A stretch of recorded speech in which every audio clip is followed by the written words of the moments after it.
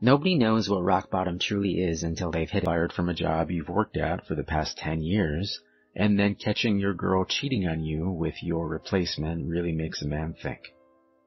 Hell, my student loans aren't even paid off yet. What a shit show this life is. After a rather boozy night that consisted of sending out about 4 dozen resumes and horrendously written cover letters, I passed out. When I woke up the next morning, I decided to at least try and make some money at home while waiting for an interview. At that moment, I thought that the best way to go about it was completing those internet surveys that yielded $5 Subway gift cards and other shit like that after about an hour of answering questions. I mean, I didn't have any other marketable skills that could have yielded immediate income. It was either that or wasting the day away playing computer games. At least I wouldn't have to pay for food. I did these surveys for about 5 hours before nearly passing out. It was way more excruciating than I'd originally anticipated. At the end of those 5 hours, I'd accumulated about $45 in cash and gift cards. $9 an hour. Not like I was making much more than that before. I was about to close my laptop up for the day and head to a bar in an attempt to drown out my melancholy when I first saw it. It shouldn't even have been noticeable, but for one reason or another, it was. At the bottom corner of the website that I was on existed a tiny, singular advertisement. Maybe it was the simplicity that got me. Plain black letters in a tacky font that read "Surveys for Cash" overlapped a completely white background. At least they were direct with the message. One more couldn't hurt, I thought. Might as well scrape together a little bit more booze money before heading out. I sat back down, clicked on the picture link, and prepared myself to grind through some more painstaking inquiries. The first few questions were simple enough. I guess they weren't really questions, but more data collection. My name, age, and occupation. I thought it was kind of weird that they also asked my height and weight, but it wasn't unheard of. The first real question was a different story, though. I must have stared at it, eyes wide and mouth agape, for God knows how long. What the actual hell? In plain English, this is what popped up on my screen. How strong is your urge to currently look behind you? There were 5 options below, ranging from not at all to overwhelming. There was no feasible reason why I should have been afraid at that moment, but I was. I tightened my breathing, trying to make out any subtle noises behind me. There were none.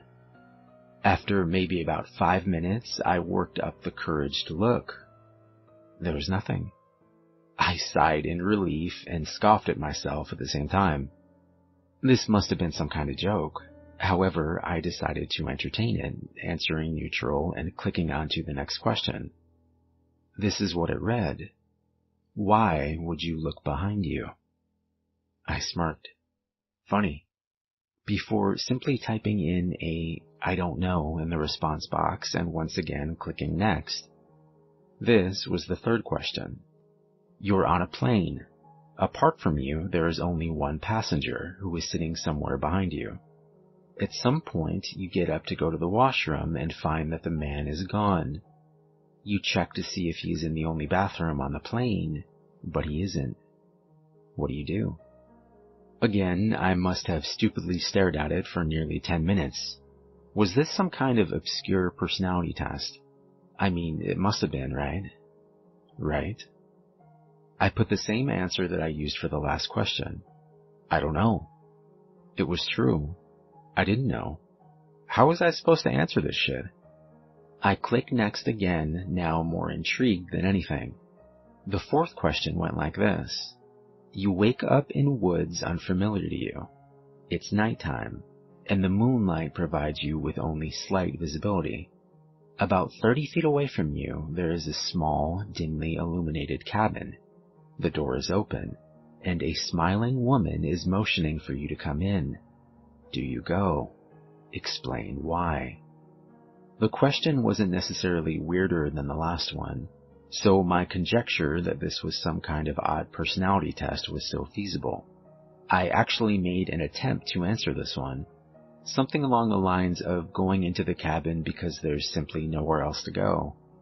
Once again, I click next. Probably shouldn't have.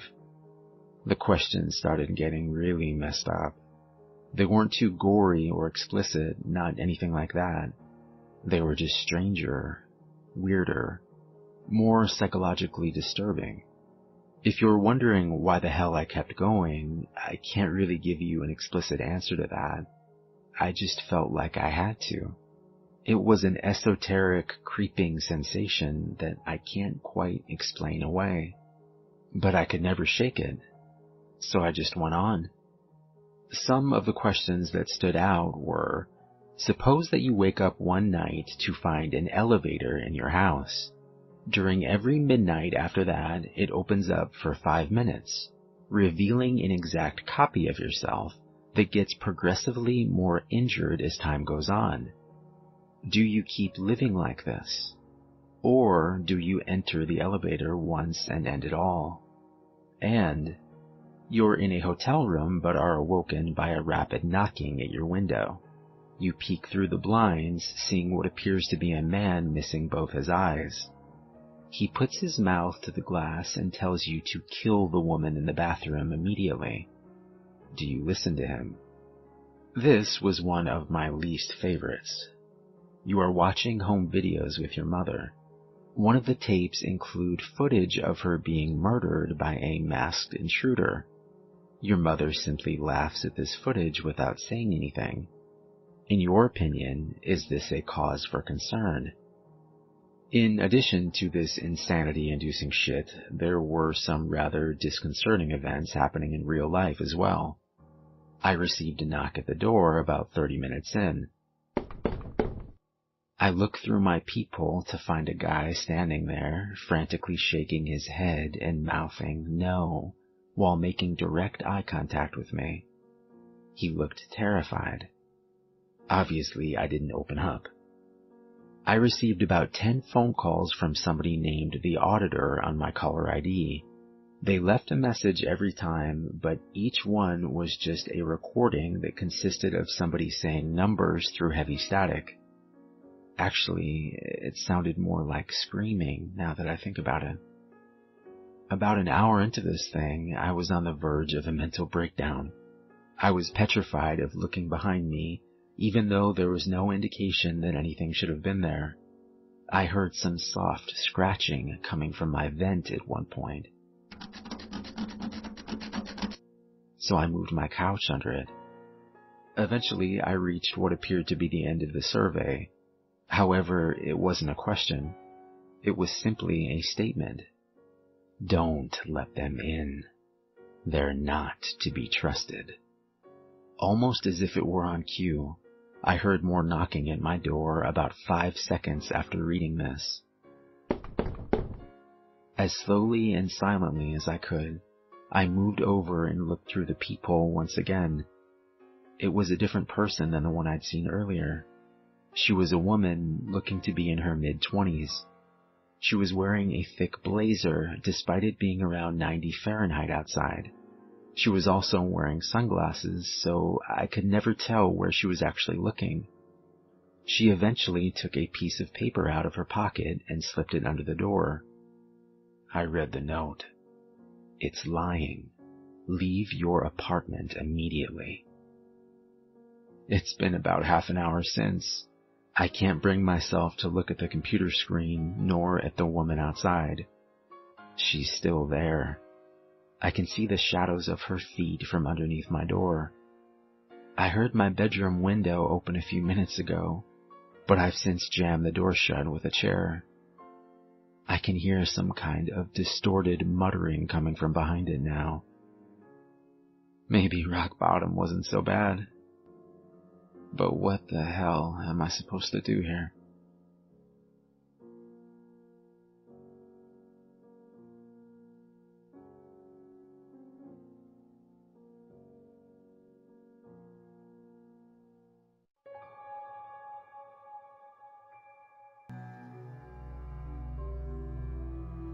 When I was 12, my grandmother came to live with us. She wasn't ill, but at 89, my mother didn't want her living alone anymore. My mom worked, so she had a caretaker help during the day, and on Saturday afternoons, when my mom did her shopping, I would watch my grandma. She was a kind and cheerful lady, and she would often tell me stories about her childhood. During this particular week, I had taken a book out of the library called Tales of Terror. That Saturday afternoon, we were in the living room folding a basket of clean clothes, and I happened to ask her, "What's the scariest thing you can remember?" She paused and sat back in her chair. "Well," she said, "when I was a girl, a little older than you, we lived in a small village. The only thing remarkable about it was the Abbey. About 4 miles outside the town, up on a hill. No one knew exactly how old it was, but it looked like it had been there forever. An order of nuns had taken up residence there, and with the help of workmen from the village, they had begun a restoration. When I was 14, I was hired to work in the kitchens. The Abbey was really the only source of employment for the village, and I was happy to have the work. My job was to clear the tables after meals, do the dishes, and sweep and mop the floors. Most days, I would quickly finish the dishes and use my sweeping as a reason to explore. The massive stone entry opened onto what was called the Great Hall, with several large rooms off of each side. This section was in fairly good condition and used to greet important guests. The kitchens and sleeping quarters were on the right, and to the left was the chapel and a wide stone path that led to the oldest and most dilapidated section of the Abbey. This was, of course, the part that I was most curious about. As the weeks passed, I took notice that every day at noon, a large plate of food was prepared and taken out of the kitchen door, across the courtyard and handed to the Mother Abbess. She, and only she, would carry the dish past the chapel and down the shaded path to the old part of the Abbey. She would return in 20 minutes or so, and then retire immediately to her room above the dining hall. The Mother Abbess was quite old and very strict, and I tried my best to keep out of her way. I would do my work and took pride in a job well done. Things went along this way until late September of my first year there. 2 of the nuns became ill, and then 2 became 4, and 4 became 6. It spread quickly, until the few left that were healthy spent their days taking care of the sick. I had been asked to clear the dishes and then head home until farther notice. They said they would send for me after the sickness had passed. I finished my work and walked out into something I'd never seen before, a completely empty courtyard. I looked down the old stone path and thought, this may be my only chance. So I took a quick glance around and moved into the cool shadows of the walkway, up several steps and into the old wing of the Abbey. Outside, it was early afternoon, but in the dark stone hallway, it was twilight. Here, it was completely silent. I could hear my footsteps echo as I stepped slowly down the hall. The passage went on for a while, and it ended at the base of a narrow stairwell. Going up, I felt the curving stone walls with my hand. At the top of the stairs, the hall branched out in 3 directions. I considered retreating, worried I would get lost. That was when I saw the footsteps, clearly marked in the thick dust of the floor. So I followed, down the hallway to the left, up another stairway so narrow that only one person could fit. At the top of the stairs, there was only a landing with 2 heavy oak doors on either side, directly opposite each other. The doors each had a small barred window about 12 inches wide. That was when I heard the whispering. It was a constant volley of words, spoken with urgency.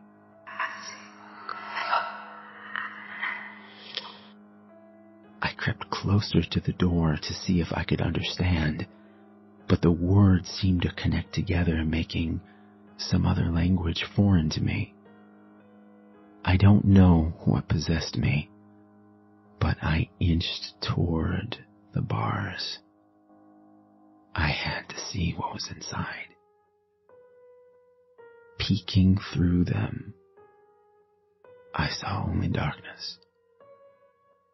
As my eyes adjusted, though, I saw the outline of a small figure. A woman. She was turned away from me. Her long hair was matted and unkempt, and she was whispering at a feverish pitch. It was then that something soft brushed against my ankle, and I fell back against the door with a scream. Something black jumped away from me. I saw that it was just the Abbey cat. He must have followed me from the kitchen looking for something to eat. Standing back up, I brushed the dust from my clothes, and then I noticed the whispering had stopped. I turned around slowly and saw her face was just inches from mine. Her eyes were solid white, and I was so close that I could see tiny red veins running through them. She must have been blind, but it wasn't just her eyes. Before I fainted, I saw that she was grinning at me, and I heard her whisper 3 words.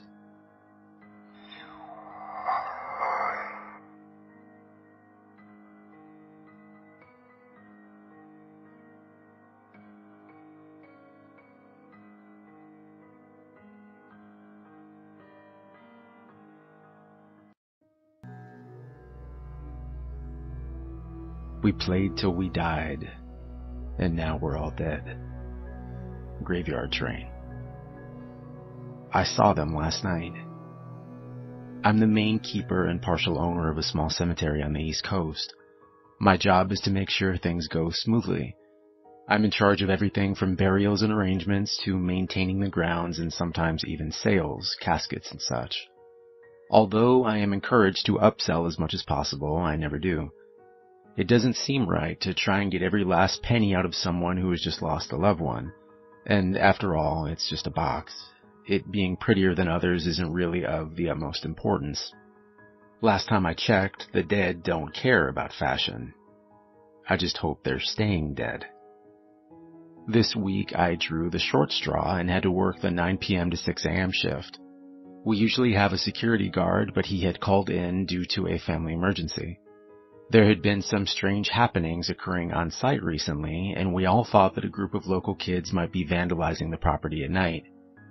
I set up in our main office, which was located in the dead center of our 40.6 acres of property.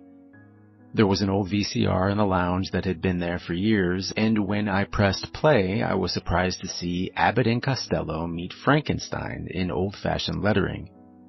Frankenstein was just about to grab the main character when I heard what sounded like a small explosion outside. And then another, and another. Grabbing my flashlight, I wondered if the local kids had broken in and set off some unused fireworks from the 4th of July. The idea of calling the cops immediately passed through my mind, but I thought better of it. It was probably just some kids after all. If they didn't know anyone was there besides them, perhaps I could even give them a scare. Liking that idea, I shut the flashlight off and crept out the back entrance. Quickly running across to the edge of the cemetery, my body was now concealed in thick shadows as I made my way closer to the explosions. There was a 4th and then 5th boom. and then silence. Suddenly, I saw the outline of 5 figures standing together around the water of a large pond we maintain. Gotcha, I thought, a wide smile spreading across my face. Thinking over the best way to scare them off, I decided on the old police routine. Running over behind the largest gravestone in sight, I slid down and realized I was now only 20 or so feet away. I was filled with a mixture of excitement and nervousness, and for a moment I thought better of the whole plan, but excitement won out. "Freeze, you sons of bitches! It's the police!" I yelled, running out towards them and making as much noise as possible. Now, the thought had never occurred to me that they might actually freeze, and as I made my way closer, fear took over. The 5 figures hadn't even flinched at my screaming. In fact, they weren't moving at all. My running slowed to a crawl as I now stood only 6 or 7 feet away. A few moments of silence passed by, and still the figures didn't move. I took 1 step closer and turned on my flashlight. It flickered for a moment and then held heavy on the backs of 5 individuals. And then it hit me. They weren't kids, they were adults, and they were all dressed as they had been buried. I even recognized some of them. There was a tall man of 50 that had suffered a heart attack just days ago, and there was a woman standing at the edge that had been 93 years old. I remembered because the obituary had said she had died the very day of her birthday. Fear was indeed taking over now, and I forced myself to say the only thing that would pop into my head. "Hello?" I called out tentatively. They showed no sign of having noticed me and only stood together staring into the dark water of the pond. I ran back into the office and called 911. Even in my shocked state, I was aware enough to realize that explaining that the dead had risen from their graves probably wouldn't be the best idea. I told the operator that a few adults had broken into the cemetery. Within 15 minutes, a single police car arrived and 2 young men stepped out of the vehicle. They drove around for a short while and then walked the rest of the hills on foot, finding nothing, of course. When they arrived back at the main office, they explained that there was no trace of anyone. They did, however, admit to seeing more than 1 trail of dirt leading down to the pond. The next morning, I started to tell the other workers about what I had seen, and then thought better of it. Seeing 5 recently dead figures staring at their reflection in the middle of the night? I'll keep that to myself. I've thought of something better. I work the night shift again tonight. I'm going to grab a shovel and see for myself if those 5 are still where they should be.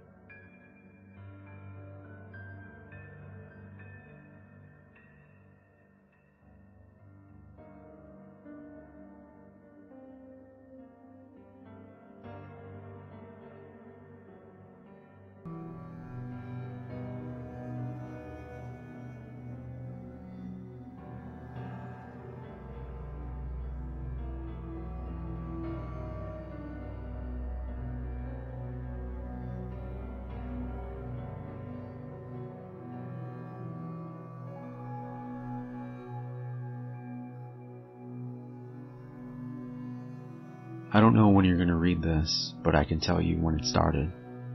I was out for a walk alone in the woods when the entity came for me. It was beyond a blur. It was, for lack of a better term, absence of meaning. Where it hid, there were no trees. Where it crept closer, there was no grass. Through the arc it leapt at me. There was no breeze of motion. There was no air at all. As it struck, I felt the distinct sensation of claws puncturing me somewhere unseen, somewhere I'd never felt before. My hands and arms and legs seemed fine, and I wasn't bleeding, but I knew I'd been injured somehow. As I fearfully ran back home, I could tell that I was less. I was vaguely tired, and it was hard to focus at times. The solution at that early stage was easy. A big cup of coffee helped me feel normal again. For a while, that subtle drain on my spirit became lost in the ebb and flow of caffeine in my system. You could say my life began that week, actually, because that was when I met Mar. She and I got along great, though, to be honest, I'm pretty sure I fell in love with her over the phone before we even met. It was almost as if the strong emotions of that first week made the entity fight back. It was still with me, latched on to some invisible part of my being. The first few incidents were minor, and I hardly worried about them. The color of a neighbor's car changed from dark blue to black one morning, and I stared at it before shaking my head and shrugging off the difference. 2 days later, at work, a coworker's name changed from Fred to Dan. I carefully asked around, but everyone said his name had always been Dan. I figured I'd just been mistaken. Then, as ridiculous as this sounds, I was peeing in my bathroom at home when I suddenly found myself on a random street. I was still in my pajamas, pants down, and urinating, but now in full view of a dozen people at a bus stop. Horrified, I pulled up my clothes and ran before someone called the cops. I did manage to get home, but the experience forced me to admit that I was still in danger. The entity was doing something to me, and I didn't understand how to fight back. Mar showed up that evening, but she had her own key. "Hey," I asked her with confusion, "how'd you get a key?" She just laughed. "You cute. Are you sure you're okay with this?" She opened a door and entered a room full of boxes. I know living together is a big step, especially when we've only been dating 3 months. Living together? I'd literally just met her the week before. Thing was, my mother had always called me a smart cookie for a reason. I knew when to shut my yap. Instead of causing a scene, I told her everything was fine, and then I went straight to my room and began investigating.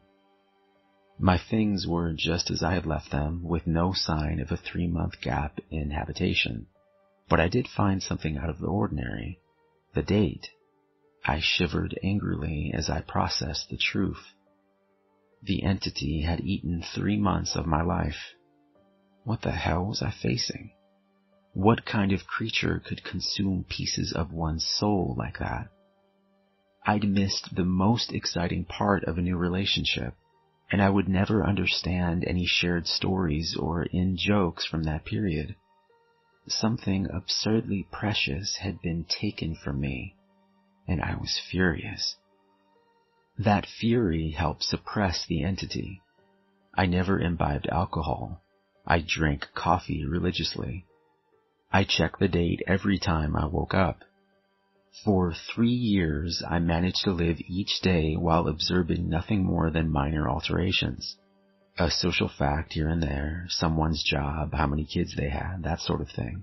The layout of nearby streets, the time my favorite television show aired, that kind of thing. Always, those changes reminded me that the creature still had its claws sunk into my spirit. Not once in 3 years did I ever let myself zone out. One day, I grew careless. I let myself get really into the season finale of my favorite show. It was gripping, a fantastic story. Right at the height of the action, a young boy came up to my lounger and shook my hand. Surprised, I asked, "Who are you? How'd you get in here?" He laughed and smiled brightly. "Silly Daddy." My heart sank in my chest. I knew immediately what had happened. After a few masked questions, I discovered that he was 2 years old, and that he was my son. The agony and heartache filling my chest was nearly unbearable. Not only had I missed the birth of my son, I would never see or know the first years of his life. Mar and I had obviously gotten married and started a family in the time I'd lost, and I had no idea what joys or pains those years contained. It was snowing outside. Holding my sudden son in my lap, I sat and watched the flakes fall outside. What kind of life was this going to be if slips in concentration could cost me years? I had to get help. The church had no idea what to do. The priest didn't believe me and told me I had a health issue rather than some sort of possession. The doctors didn't have any clue. Nothing showed up on all their scans and tests, but they happily took my money in return for nothing. By the time I ran out of options, I decided to tell Mar. There was no way to know what this all looked like from her side. What was I like when I wasn't there? Did I still take our son to school? Did I still do my job? Clearly I did, because she seemed to be none the wiser. But I still had a horrible feeling that something must have been missing in her life when I wasn't actually home inside my own head. But the night I set up a nice dinner in preparation, she arrived not by unlocking the door, but by knocking on it. I answered and found that she was in a nice dress. She was happily surprised by the settings on the table. A fancy dinner for a second date? I knew you were sweet on me. Thank the Lord I knew when to keep my mouth shut. If I'd gone on about being married and having a son, she might have run for the hills. Instead, I took her coat and sat down for our second date. Through carefully crafted questions, I managed to deduce the truth. This really was our second date. She saw relief and happiness in me, but interpreted that as dating jitters. I was just excited to realize that the entity wasn't necessarily eating whole portions of my life. The symptoms, as I was beginning to understand them, were more like the consequences of a shattered soul. The creature had wounded me, broken me into pieces. Perhaps I was to live my life out of order, but at least I would actually get to live it. And so it went for a few years from my perspective. While minor changes in politics or geography would happen daily, major shifts in my mental location only happened every couple months. When I found myself in a new place and time in my life, I just shut up and listened, making sure to get the lay of the land before doing anything to avoid making mistakes. On the farthest flung leap yet, I met my 6-year-old grandson, and I asked him what he wanted to be when he grew up. He said, writer. I told him that was a fine idea. Then I was back in month 2 of my relationship with Mar, and I had the best night with her on the riverfront. When I say the best, I mean the best. Knowing how special she would become to me, I asked her to move in. I got to live through what I'd missed the first go-around, and I came to understand that I was never mentally absent. I would always be there, eventually. When we were moving her boxes in, she stopped for a moment and said she marveled at my great love, as if I'd known her for a lifetime and never once doubted she was the one. That was the first time I'd truly laughed freely and wholeheartedly since the entity had wounded me. She was right about my love for her, but for exactly the reason she'd considered a silly romantic analogy. I had known her my whole life, and I'd come to terms with my situation and found peace with it. It wasn't so bad to have sneak peeks at all the best parts ahead. But of course I wouldn't be writing this if it hadn't gotten worse. The entity was still with me. It had not wounded me and departed like I'd wanted to believe. The closest I can describe my growing understanding was that the creature was burrowing deeper into my psyche, fracturing it into smaller pieces. Instead of months between major shifts, I began having only weeks. Once I noticed that trend, I feared my ultimate fate would be to jump between times in my life, heartbeat by heartbeat, forever confused, forever lost. Only an instant in each time meant I would never be able to speak with anyone else, never be able to hold a conversation, never express or receive love. As the true depth of that fear came upon me, I sat in an older version of me and watched the snow falling outside. That was the one constant in my life. The weather didn't care who I was or what pains I had to face. Nature was always there. The falling snow was always like a little hook that kept me in a place. The pure emotional peace it brought me was like a panacea on my mental wounds, and I'd never yet shifted while watching the pattern of falling white and thinking of the times I'd gone sledding or built the snow fort as a child. A teenager touched my arm. "Grandpa?" "Huh?" He'd startled me out of my thoughts, so I was less careful than usual. "Who are you?" He half grinned, as if not sure whether I was joking. Handing me a stack of papers, he said, "It's my first attempt at a novel. Would you read it and tell me what you think?" Of course. Pursuing that dream of being a writer, I see. He burned bright red. Trying to, anyway. "All right, run off. I'll read this right now." The words were blurry, and annoyed I looked for glasses I probably had for reading.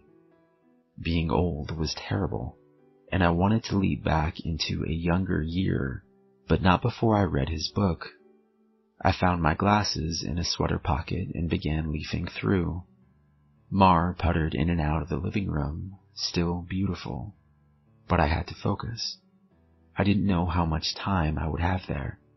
It seemed that we had relatives over. Was it Christmas? A pair of adults and a couple kids I didn't recognize tromped through the hallway, and I saw my son, now adult, walk by with his wife on the way out the door. As a group, the extended family began sledding outside. Finally, I finished reading the story, and I called out for my grandson. He rushed down the stairs and into the living room. "How was it?" "Well, it's terrible," I told him truthfully. "But it's terrible for all the right reasons. You're still a young man, so your characters behave like young people. But the structure of the story itself is very solid." I paused. I didn't expect it to turn out to be a horror story. He nodded. "It's a reflection of the times. Expectations for the future are dismal, not hopeful like they used to be." "You're far too young to be aware like that," I told him. An idea occurred to me. "If you're into horror, do you know anything about strange creatures?" "Sure. I read everything I can. I love it." Warily, I scanned the entrances to the living room. Everyone was busy outside. For the first time, I opened up to someone in my life about what I was experiencing. In hushed tones, I told him about my fragmented consciousness. For a teenager, he took it well. "You're serious?" "Yes." He donned the determined look of a grown man accepting a quest. "I'll look into it, see what I can find out. You should start writing down everything you experience, build some data. Maybe we can map your psychic wound." "Wow. Sounds like a plan." I was surprised. That made sense, and I hadn't expected him to have a serious response. "But how will I get all the notes in one place?" "Let's come up with somewhere for you to leave them," he said, frowning with thought. "Then I'll get them, and we can trace the path you're taking through your own life. See if there's a pattern." For the first time since the situation had gotten worse, I felt hope again. "How about under the stairs? Nobody ever goes under there." "Sure." He turned and left the living room. I peered after him. I heard him banging around near the stairs. Finally, he returned with a box, laid it on the carpet, and opened it to reveal a bursting stack of papers. He exclaimed, "Holy crap!" But of course, being a teenager, he didn't really say crap. Taken aback, I blinked rapidly, forgiving his cussing because of the shock. "Did I write those?" He looked up at me in wonder. "Yeah, or you will. You still have to write them and put them under the stairs after this." He gazed back down at the papers, then covered the box. "So you probably shouldn't see what they say. That could get weird." That much I understood. He gulped. "There are like 50 boxes under there, all filled up like this. Deciphering these will take a long time." His tone dropped to deadly seriousness. "But I'll save you, Grandpa." because I don't think anyone else can. Tears flowed down my cheeks then, and I couldn't help but sob once or twice. I hadn't realized how lonely I'd become in my shifting prison of awareness, until I finally had someone who understood. Thank you. Thank you so much. And then I was young again, and at work on a random Tuesday. Once the sadness and relief faded, anger and determination replaced them. After I finished my work, I grabbed some paper and began writing. While the weeks shifted around me, while those weeks became days and then hours, I wrote every single spare moment about when and where I thought I was. I put them under the stairs out of order. My first box was actually the 13th, and my last box was the 1st. Once I had over 50 boxes written from my perspective, and once my shifting became a matter of minutes, I knew it was up to my grandson to take it from there. I put my head down and stopped looking. I couldn't stand the river of changing awareness any longer. Names and places and dates and jobs and colors and people were all wrong and different. I'd never been older. I sat watching the snow fall. A man of at least 30 that I vaguely recognized entered the room. Come on. I think I finally figured it out. I was so frail that moving was painful. Are you him? Are you my grandson? Yes. He took me to a room filled with strange equipment and sat me in a rubber chair facing a large mirror twice the height of a man. The pattern finally revealed itself. How long have you worked on this? I asked him, aghast. Tell me you didn't miss your life like I'm missing mine. His expression was both stone cold and furiously resolute.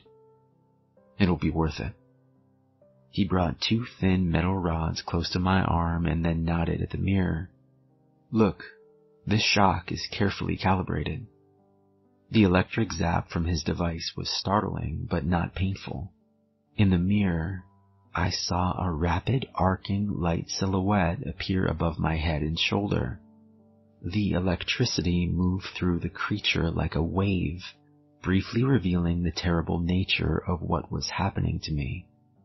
A bulging leech-like mouth was wrapped around the back of my head, coming down to my eyebrows and touching each ear, and its slug-like body ran over my shoulder and into my very soul. It was a parasite, and it was feeding on my mind. My now adult grandson held my hand as I took in the horror. After a moment, he asked, "Removing it is going to hurt very badly. Are you up for this?" Fearful, I asked, "Is Mar here?" His face softened. No, not for a few years now. I could tell from his reaction what had happened, but I didn't want it to be true. How? We have this conversation a lot, he responded. Are you sure you want to know? It never makes you feel better. Tears brimmed in my eyes. Then I don't care if it hurts or if I die. I don't want to stay in a time when she's not alive. He made a sympathetic noise of understanding and then returned to his machines to hook several wires, diodes, and other bits of technology to my limbs and forehead. While he did so, he talked. I've worked for 2 decades to figure this out, and I've had a ton of help from other researchers of the occult. This parasite doesn't technically exist in our plane. It's one of the lesser spawns, and it feeds on the plexus of mind, soul, and quantum consciousness and reality. When details like names and colors of objects changed, you weren't going crazy. The web of your existence was merely losing strands as the creature ate its way through you. I didn't fully understand. I looked up in confusion as he placed a circlet of electronics like a crown on my head, in exact line with where the parasite's mouth had ringed me. He paused his work and grew pale. I forgot that you wouldn't know. You're lucky, believe me. After a deep breath, he began moving again, and placed his fingers near a few stitches. Ready? Ready?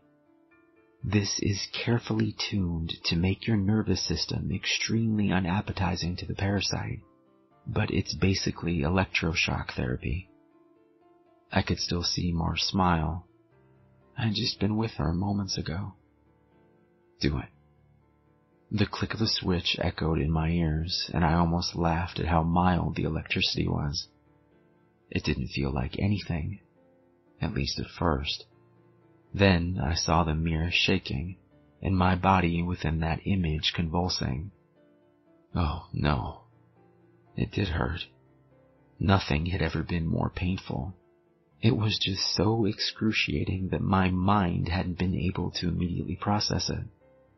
As my vision shook and fire burned in every nerve in my body, I could see the reflected, trembling light silhouette of the parasite on my head as it writhed in agony equal to mine. It had claws, 6 clawed lizard-like limbs under its leech-like body, and it cut into me in an attempt to stay latched on. The electricity made my memories flare. Mars' smile was foremost, lit brightly in front of a warm fire as the snow fell past the window behind her. The edges of that memory began lighting up, and I realized that my life was one continuous stretch of experience. It was only the awareness of it that had been fragmented by the feasting evil on my back. I'd never managed to be there for the birth of my son. I'd jumped around it a dozen times, but never actually lived it. For the first time, I got to hold Mars' hand and be there for her. No. That moment had shifted seamlessly into holding her hand as she lay in a hospital bed for a very different reason. Not this. God, why? It was so merciless to make me remember this. I broke down in tears as nurses rushed into the room. I didn't want to know. I didn't want to experience it. I'd seen all the good parts, but I hadn't wanted the worst part. The inevitable end that all would one day face. It wasn't worth it. It was tainted. All that joy was given back 10,000-fold as pain. The fire in my body and in my brain surged to sheer white torture, and I screamed. My scream faded into a surprised shout as the machines and electricity and chair faded away. Snow was no longer falling around my life.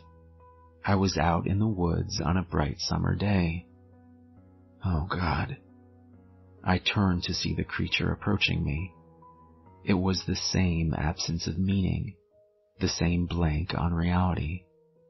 It crept forward, just like before. But this time, it hissed and turned away. I stood, astounded at being young again and freed from the parasite. My grandson had actually done it. He'd made me an unappetizing meal, so the predator of mind and soul had moved on in search of a different snack. I returned home in a daze. And while I was sitting there processing all that had happened, the phone rang. I looked at it in awe and sadness. I knew who it was.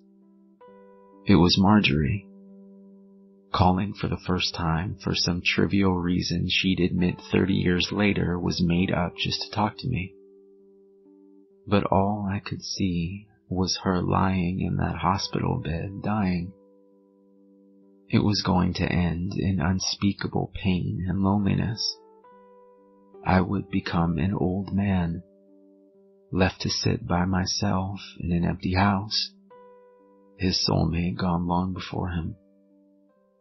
At the end of it all, the only thing I would have, sitting and watching the falling snow. But now, thanks to my grandson, I would also have my memories. It would be a wild ride, no matter how it ended. On a sudden impulse, I picked up the phone. With a smile, I asked, "Hey, who's this?" Even though I already knew.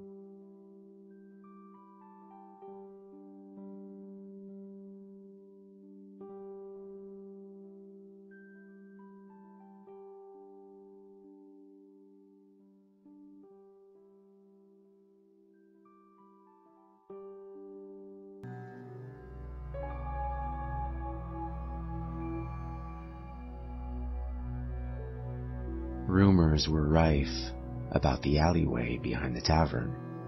It was haunted, folks said.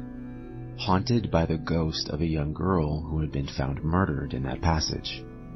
People avoided the small street after dark, for the spirit was said to be a vengeful one. Of course, no one could name anyone whom the ghost had actually killed, but the tales were enough to keep people away from the alley at night. Fortunately for the owners of the tavern that backed onto the alley, their front door faced a well-lit road, and so business was not slack. Then, one night, while the tavern was full of drinkers, a nasty character named O'Hare wandered into the bar. Women and children were not safe in his presence, but especially not women. After O'Hare had consumed far too much alcohol, he suddenly announced to the bar that he'd seen a pretty young thing in the alley out back of the tavern. The bartender froze in the middle of polishing a glass. No one said a word, but everyone was thinking about the ghost of the vengeful young girl. Everyone in the bar looked down at his or her glasses as he stumbled to his feet. No one made a move to stop him, and there were quiet whispers of, "He deserves what's coming to him," as O'Hare left the building. It's just too bad that there isn't really a ghost, thought the bartender, setting down the shining glass and picking up another one to polish. O'Hare sorely needed a lesson in human kindness and respect for others. It was at that moment a horrible scream came from the alley. Everyone in the tavern looked up in shock and fear. Had there really been a ghost out there?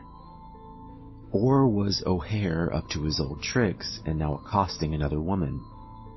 The men leapt to their feet and raced to the back door of the tavern. Pouring out into the street, they were met by an unnatural cold, and their eyes were dazzled by a blaze of light. The bartender thrust his way to the front of the crowd and saw the body of O'Hare lying in a pool of bright white light. His throat had been torn to pieces, and blood was spilling out in gushes. Above him hovered the semi-transparent figure of a young girl, her eyes gleaming with red fire, her mouth covered with blood. She glared down at O'Hare and then turned to look at the crowd. The specter licked the blood from her lips, her eyes on the bartender's neck. Then she vanished, taking the light with her. At their feet, O'Hare gasped out his last breath and died. The local authorities were summoned to deal with the body of O'Hare. They were skeptical, but there were many eyewitnesses. The bartender resigned his position the next morning and took a job across town. The memory of the ghost's hungry stare at his neck, prompting him to look elsewhere for employment.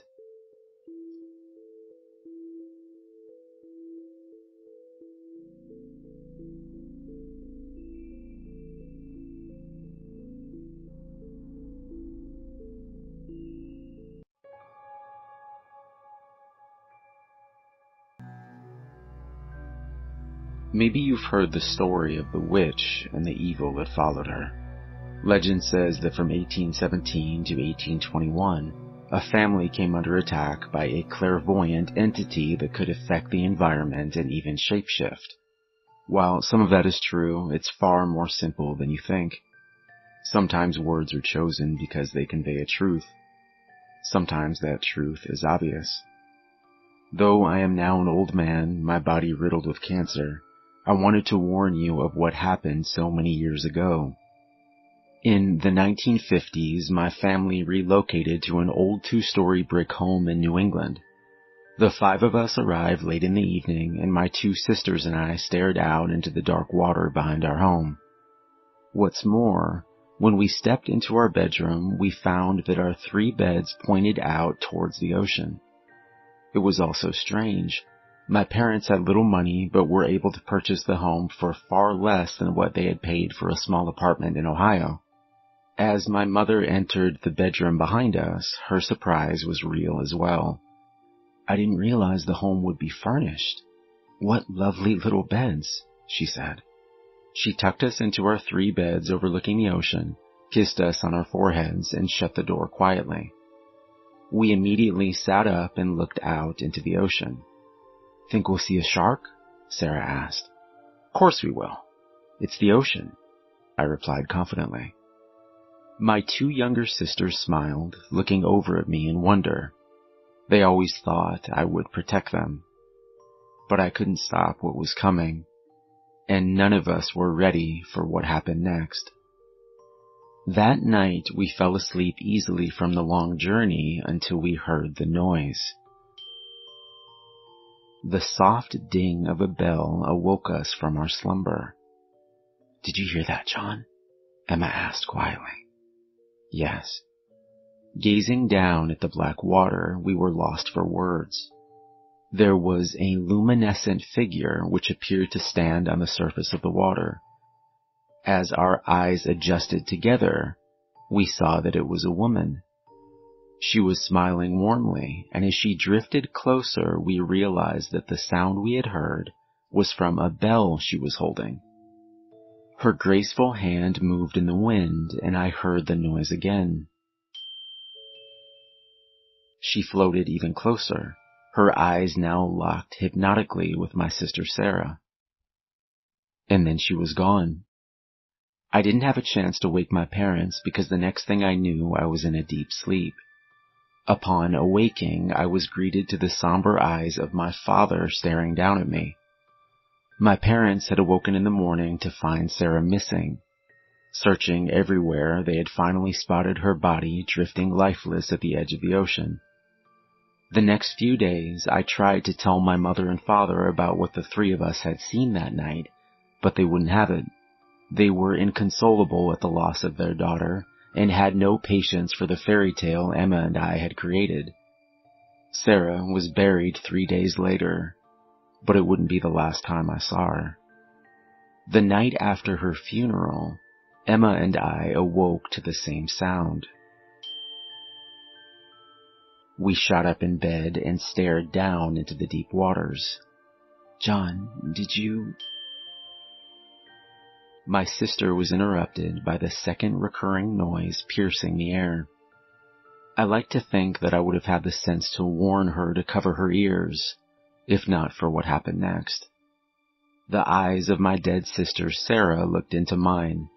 The beautiful figure of the woman was not alone this time.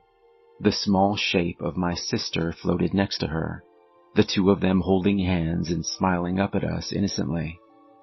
Before I could react, I heard the noise for a 3rd time. I fell into a deep sleep. When I awoke in the morning, it was to my mother screaming, "Where's your sister? Where is she?" They found Emma's body 2 hours later, a mile out into the ocean. She was floating face down in the Atlantic. The loss of their 2nd child was more than enough for my parents. Though we weren't able to leave the house for a week's time, my mother and father now ordered me to stay in their room every evening. Their window faced the street and didn't look out into the water. Late that night, I awoke in my parents' room to the faint sound of a bell.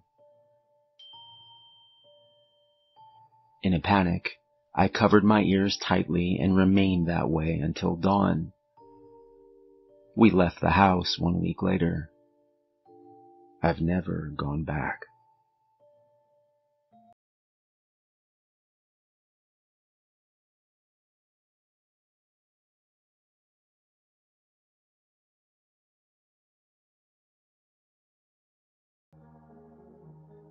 I can't say exactly why the sight of a mysterious black hole in my ceiling didn't make me run like hell, but it didn't. Instead, as I watched the hole grow slowly day by day over the past 4 months, I was filled with a sense of excitement, maybe even wonder. Somehow I knew something was going to emerge out of the darkness. I just didn't expect to see what I did. How could I have known then what I know now? 4 months ago in May, I saw it for the first time. That evening I was unable to sleep, powering up my tablet to kill some time by reading a collection of Stephen King's short stories called Night Shift. If you've never read One for the Road, you're missing out. It's maybe my favorite short story of all time, and was a most frightening introduction to vampires as a child. I had just gotten to the part where the 2 old men see their first vampire, a beautiful dark-haired woman, when I noticed the room had gotten colder, much colder. It was May in San Francisco, yet I could see my breath upon each exhalation. It seemed like it was 20 degrees, but how was that possible? Getting up to check the thermostat and possibly call the landlord, I happened to look up at just the right time. There was a black spot on the ceiling. It couldn't have been more than an inch in diameter, and that first night I decided it was a spot of dirt or mold that I had never seen before. Telling myself I would grab a ladder and clean it in the morning, I clicked on the heat setting on the old thermostat and went back to bed. I forgot about it the next day, working a double at the restaurant and coming home after midnight. When I arrived back and plopped down in bed, that same hole stood out, but this time it seemed bigger, maybe 2 or 3 inches now. Over the next few months, I witnessed as the hole grew slightly larger each day. Sometimes it would grow by an inch or 2. Sometimes it would only be a millimeter. But the one constant was that it would grow. It would always grow. How could I be sure, you might be thinking? Well, the 3rd evening it came into view, I finally grabbed a ladder and measured it for myself. I was careful not to touch it, the temperature getting so much colder as I approached that I figured my hand might freeze completely upon coming in contact, or something worse. I can't say why I never told anyone about it, or why I didn't run like hell. Maybe I just didn't want some group of scientists claiming it for themselves, you know? At that point in my life, I didn't have much to show for myself, and this was the one thing that felt like it was mine. Maybe this would be one of the greatest discoveries of all time, and I wanted to be the first one to find out what was inside. Last night, I finally got my wish. The room seemed colder than normal, confirmed upon checking the thermostat and finding it was well below 0. I watched as the hole flexed and bent, and something began to pull its way out of the darkness. First, there was a small shape about the size of a finger. Then, something like a hand emerged, dripping a steady plop of what looked like blood down from the ceiling and onto the icy wooden floor. I held my breath and watched as a dark figure stained and covered with blood pulled its way out of the hole and fell down onto the floor in front of my bed. Maybe I imagined the bright red blood steaming up from its shape and becoming a thin mist, but the thing did seem to be almost burning as it lay there on the thick blue rug at the center of my room. A few minutes went by, and time seemed to help the creature calm its breathing back down to a slower rate. A stronger wave of horror fell over me then, as I watched the thing slowly raise its level and stand, seeming to examine the bedroom around it as it walked awkwardly from corner to corner. I was trying to decide if I should run like hell or try to speak with it, when it seemed to notice me for the first time. "Hello?" I said nervously. Blood dripped off the creature and onto the floor as it finally took a step towards my bed. "Help me," the figure whispered, a weakness and fear even greater than my own emanating from its lips. "Help me, Mark," it continued. "How do you know my name?" It almost seemed to grow tired then, and I watched in a mix of horror and confusion as it walked slowly into my bathroom. There was a click as the shower door closed, and then the soft squeaking of the steel shower handle, followed by a steady downfall of water. My legs dangled off the bed as I thought about a whole slew of options, from calling the police, to calling NASA, to just running like hell. But I didn't, choosing instead to stay and wait. Until 15 minutes later, the handle squeaked off, and the door opened slowly. "Close," the thing said weakly.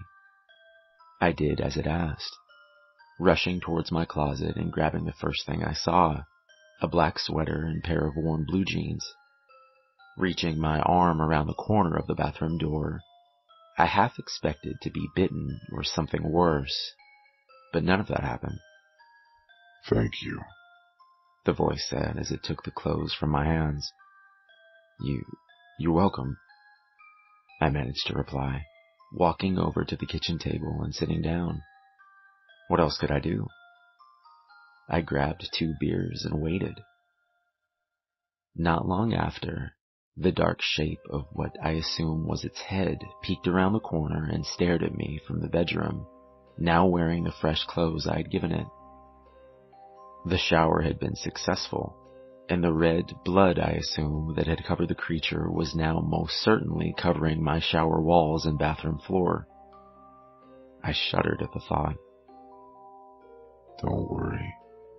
I cleaned it," the voice said, sitting down across from me at the kitchen table. "I remember this," it said.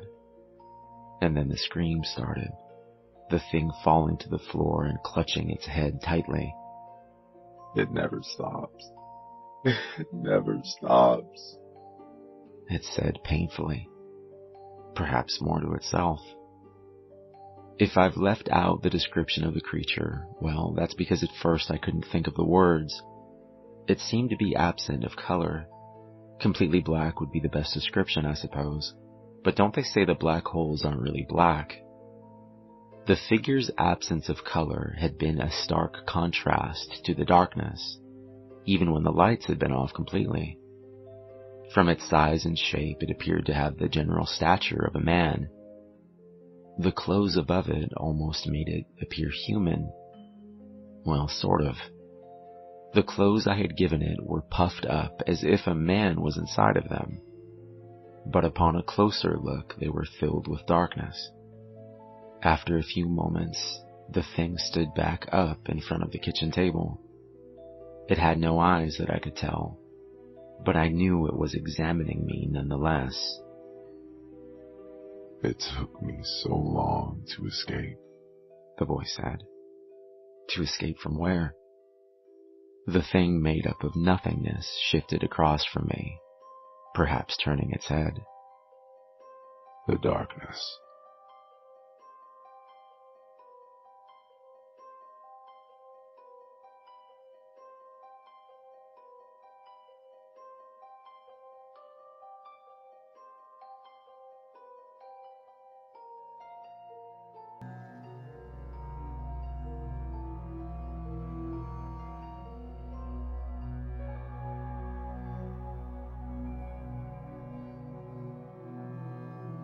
The conversation was normal until one of the speakers suffered a sudden and violent death. It began when a young, fresh-faced youth with an old-fashioned camera draped around his neck approached a young woman sitting on a park bench. "Excuse me, miss," he began tentatively. She looked up from her phone and brushed a lock of blonde hair out of her green eyes. "Yes?" she said, masking her mild annoyance with a smile. "I'm doing a photography project for my school," he said, "and I was wondering if I could photograph you." "Oh," she said. The request seemed to puzzle yet flatter her. She thought for a moment and then said, "Sure." "Great," said the young man, smiling. "Over there by that tree would be best." The woman gladly obliged, and the two strode over to the tree together, where the woman posed somewhat awkwardly with a smile that was almost genuine. "Actually," the young man said, "would you mind moving over a couple feet to the left?" "Just here?" the woman asked, shuffling over a couple feet. "Just a bit more," he said. She moved over a few more inches and smiled. Two things happened at once. The camera flashed, and the young woman's head exploded into a bloody pulp. Suddenly, the world's volume was turned down. My heart pounded in my ears. The woman's body went limp and sank to the grass, spilling blood from her neck in a torrential fountain. The bystanders screamed, and my hands fumbled for my phone to dial 911. My hands were shaking badly, and I almost dropped the phone into the grass. After I dialed, I held the ringing phone to my ear and looked up. The young man was nowhere to be seen. I wondered where he had gone, but the thought was driven from my head as a 911 operator picked up. "911, said the woman's voice. "What is your emergency?" But I couldn't answer. Something was severely wrong with me. There didn't seem to be enough air in my lungs, and my hands started to feel cold and numb. I was dizzy now. The world spun, and the ground rose up to meet my face, smashing my nose painfully. My vision began to swim in darkness, and then there was nothing. When the EMTs revived me, the woman's body had already been packed into the ambulance and taken away, though the blood stain remained, a dark stain of brown against the green of the grass. The EMTs said I'd had a panic attack and passed out. The police took my statement and they sent me home, numb with shock. A few weeks later, I found out that the woman had been hit by a stray bullet from someone shooting cans in their backyard a mile away. It was a 1 in a million shot, they said. A week later, I saw the young man again. He wore the exact same clothes, had the exact same haircut and cheerful grin, and the same old-fashioned camera was draped around his neck. I saw him by chance through the window of a restaurant, chatting up an elderly couple who sat in a corner booth. The silent, smiling conversation did not last long before the young man convinced them to get up and move to another booth. He lifted his camera to his face, and nothing happened. The old woman smiled and cocked her head to the side as if she was asking him something. He smiled back and raised a finger before lifting the camera to his face again. There was a sound like roaring thunder, and the wall of the restaurant exploded into dust and debris. A truck had crashed through the wall and demolished the old couple's booth. The young man stood there as if nothing had happened. He raised the camera to his face, took one more picture, and then turned to leave. He pushed the door to the restaurant open and walked out. He stopped and scanned the street. His gaze halted on me. The screaming and the chaos faded into silence as his preternaturally blue eyes bore into mine, turning my insides to ice. And then, in a moment, he was gone. It was as if he had vanished into thin air. I hoped after that to never see him again, but fate did not care much about my hopes. It never does. I was having dinner with my wife and 5-year-old daughter, Sarah, and the air was filled with laughter and the smell of my wife's baked pork chops and creamed mushrooms. Sarah was telling us a story about a strange man she'd met by the school who had offered to take her picture. She said he had a strange smile and a really old camera like she had never seen before. My heart sat up and began to beat against the inside of my chest. Trying to maintain the illusion of calm, I set my fork down gently on my plate, and I told her that if she ever saw that man again, she was to run, and that she absolutely, under no circumstances, was she allowed to let him take her picture. "But he did take my picture, Dad," said Sarah. "He wouldn't let me see it, but he said he'd come show me when it was ready in a week." "What?" I gasped. My voice was hoarse and small. My wife was looking between my Sarah and I with a look of concerned confusion.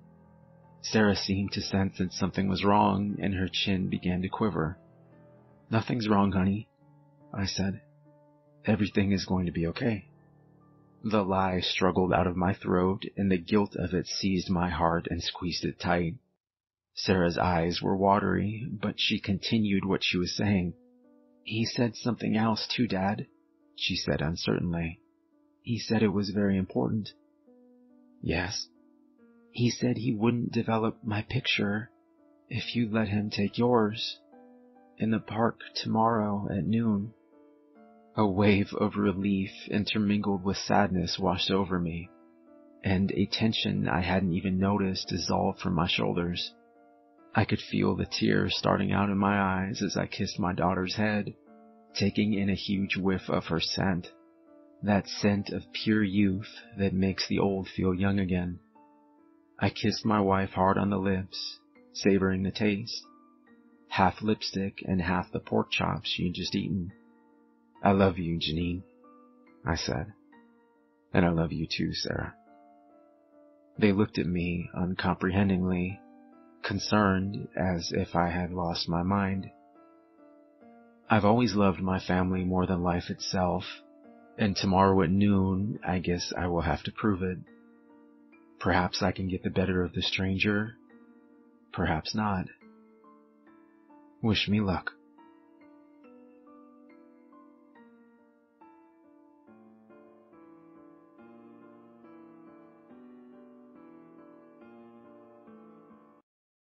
You can run on for a long time. Sooner or later, God will cut you down. Johnny Cash. I can't stop, Scott yelled over at me, the yellow Mustang screaming down the Pacific Highway and braking 100 miles per hour. He slammed his foot down to the floor again and again. Nothing. It must have cut the lines, he continued, the panic in his eyes increasing. 107. Fuck. I don't want to die like this, man. I looked over at his terrified eyes and back up through the clear glass. The shocked face of an 8-year-old little boy rushed past us as we continued to pick up speed. 116 miles per hour now. And for the briefest of moments, the pulse of the adrenaline rushing through my body cleared, and a feeling of euphoria washed over me. This felt like a video game, and Scott was pretty damn good at it. An elderly couple, or at least I think they were, in a white van changed lanes without seeing us, and it almost ended for all 4 of us right then and there. Jesus, Scott said under his breath, managing to pull the wheel to the left and barely avoid them while somehow not flipping the car. 125. The euphoric feeling dissipated and the adrenaline pumped back into my heart. Watching Scott swerve and miraculously avoid every obstacle thrown at him, I couldn't help but feel admiration for my friend. There was an icy focus to his eyes now, and he wasn't about to give up. Despite everything that had happened, there would be no surrender. Not yet, at least. Hold on, he said, turning the wheel abruptly to the right and speeding up the runaway truck ramp. 118 miles per hour. I think we're slowing down. 95. Yeah, I think so too, I replied, taking a deep breath. 60. 30. The Mustang rolled to a halt as we breathed a collective sigh and exchanged a look of relief. I put my hand on his shoulder. Good thinking. We got lucky again, man, he replied, the terror never leaving his eyes as he stared over at me.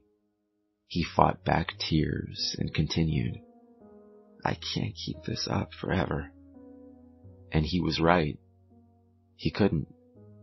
The brake lines being cut was just the latest incident since he had seen the film only a short time ago. There had been the house fire. Scott had barely gotten out alive, just happening to wake up at 3 o'clock in the morning for a glass of water. After 911 had been called and the house had been evaluated, the authorities determined it to be caused by faulty wiring and nothing more. He knew better. There was the near electrocution, the jack stand for his car almost crushing him, and the wolves. I'd rather not speak about that one. What should we do? Scott asked me, the adrenaline dying and a blank stare falling across his face as he gazed out of the car window and up into the thick green trees and surrounding hills. I took a moment to gather my thoughts, and then finally replied, we persist. His exhausted body turned towards me as he dug into his left breast pocket and pulled out a cigarette. He nearly dropped it before gripping the steel handle tighter, flicking the flame and taking a slow drag. You're right. We'll figure this out. Scott smiled. Thanks for being here, Dan. If you ever want to leave, I interrupted. I'm here with you till the end, I replied. He nodded. And then he held his hands around his throat, first puzzled and then terrified. I can't breathe. Help me. Help me. His eyes glazed over and he went unconscious. I put my ear against his chest and listened to his respirations, shallow yet still there. His pulse was thready and quickening, yet it continued, and as his breathing slowed, I saw the red flashing lights of an ambulance speeding up the ramp behind us. Someone must have dialed 911. You've got to be kidding me. As a man and woman quickly got out of the ambulance and ran over to us, I readied myself and then exited the car. Help my friend. Scott had been having a terrible time the past few years. His father had died of cancer. He had lost each job he had fought so hard for, and his girlfriend even left him after he had proposed. I had no choice but to kill her later on and bury her body in the hills. I told Scott that she was trouble from the start. I didn't tell the two medics why he had passed out, and I certainly wasn't going to explain how I had laced the cigarette with poison this morning while he slept. I know what you're thinking, and yes, it was supposed to be painless. I just wanted to end his pain. In a way, death had been after Scott. Watching the two medics work desperately to save him, I found a grin falling over my face. He had never shown this type of resilience before, and it was impressive. Still, he had been through too much, and I didn't want him to struggle anymore. And it wasn't like I was just being selfish. With every attempt at Scott's life, I had been planning to die with him as well. That's what friends are for. Yet, each time he had made it. Sure, he survived the fire and what happened before. Yes, he had gotten lucky after I had cut the brake lines. And maybe he would even be saved by the paramedics in these bright green hills before the poison spread completely through his lungs and then into his heart. But I'll get him one of these days. They say you have to make a goal, and no matter what, persist. Well, there's always tomorrow.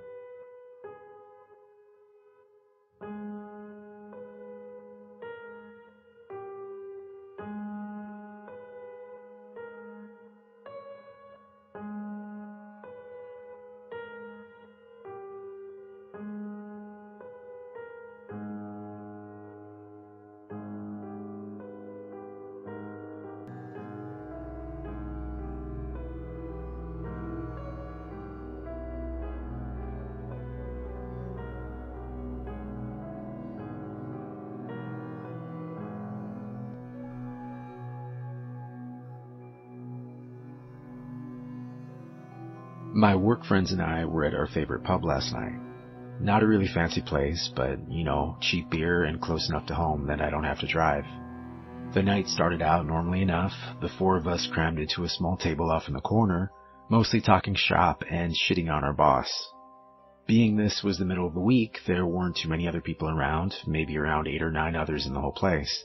Everybody just kind of keeping to themselves, sort of people you'd expect to see in a pub on a Wednesday. Anyway, from where I'm sitting, I have a pretty good view of the TV behind the bar. Jesse the bartender is kinda lazily flipping through channels and passes by our local news channel. There's a brief burst of orange and red on the screen, which I register as a fire happening somewhere, which then disappears as Jesse switches over to the next channel. Something about the image looks oddly familiar though. "Hey Jess, can you switch that back?" I call out to her. The news comes back on, and suddenly I recognize the building in the frame. It's my building. And it's burning. "Holy shit," I say, loudly enough that a few people follow my gaze to the television. That's my apartment. The crowd in the bar falls kinda quiet, everybody staring up at the screen now. The screen shows a wide shot of the outside of my building. The camera must be set up on the north end of the block because I recognize a lot of shops on the ground floor. Property management, dry cleaner, convenience mart, etc. The top left corner of the building is aflame. It's not a huge fire by any means, but it looks like a few units between the top 4 floors or so have already been engulfed by the flames. "Jesus, man," one of my coworkers says.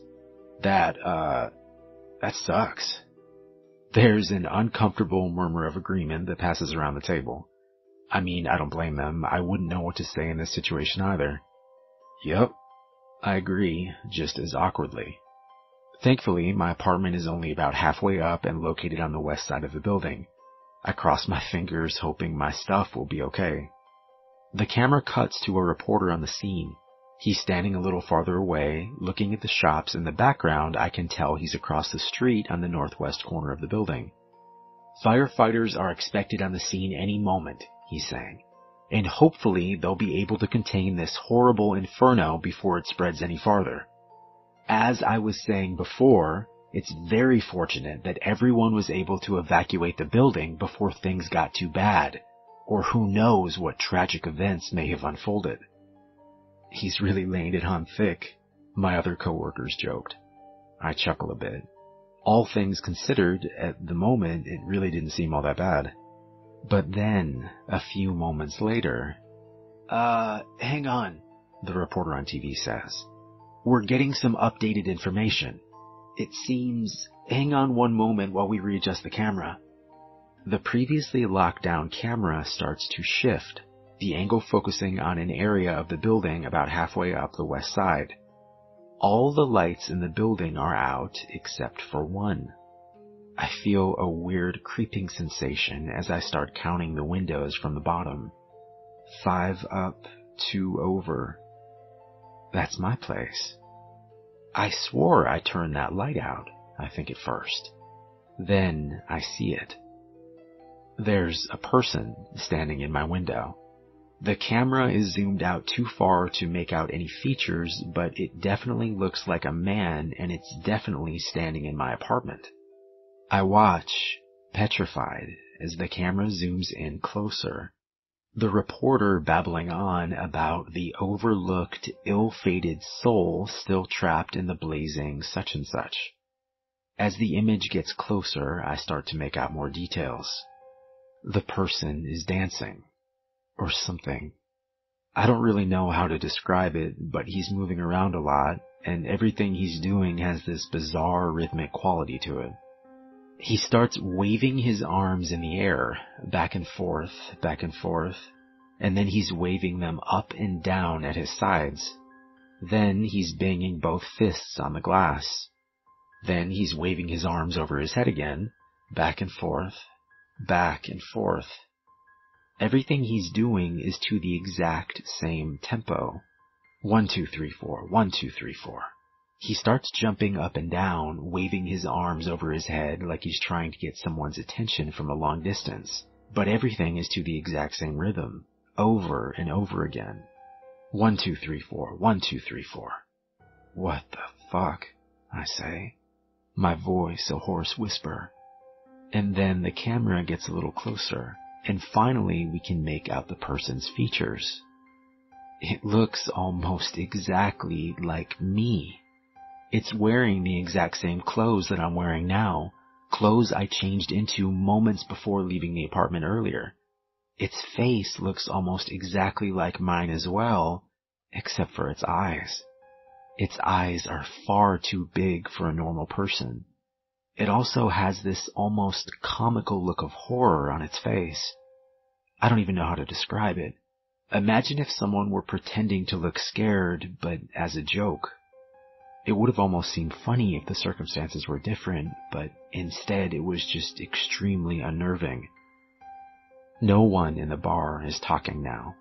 Everyone is fixed on the TV. The person is still swaying and waving around, beating its hands on the glass or jumping in circles. I almost don't hear the reporter mention the fact that firefighters have rushed into the building and are now heading for my floor. Oh God, I think, without really understanding what was happening. Please don't go in there. I stare transfixed at the screen. From this angle, you can just barely see the top of my front door through the window, not too far behind where this creature is flailing about. Right now, it's holding its face in his hands and shaking its head from side to side as if saying no. Suddenly, the door behind it bursts open as, presumably, the firefighters have entered my apartment. The creature stops moving. For a second, I see its expression change. The comical look of horror is gone, replaced by a huge smile filled with enormous pointed teeth. Then the lights go out. We all just sat there, staring at the screen as the camera slowly zoomed out from the now dark window. No one says anything as we all quietly pay our bill and leave. I went directly to my sister's place across town and asked to stay with her.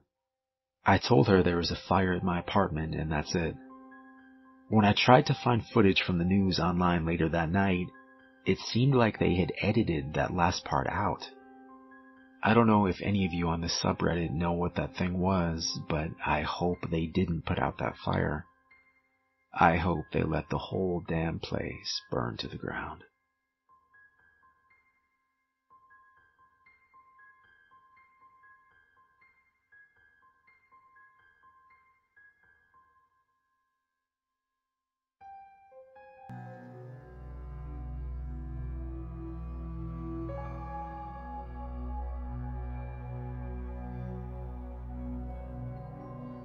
The children in the town knew better than to cross the old bridge in the park, especially during the evening hours on foggy nights.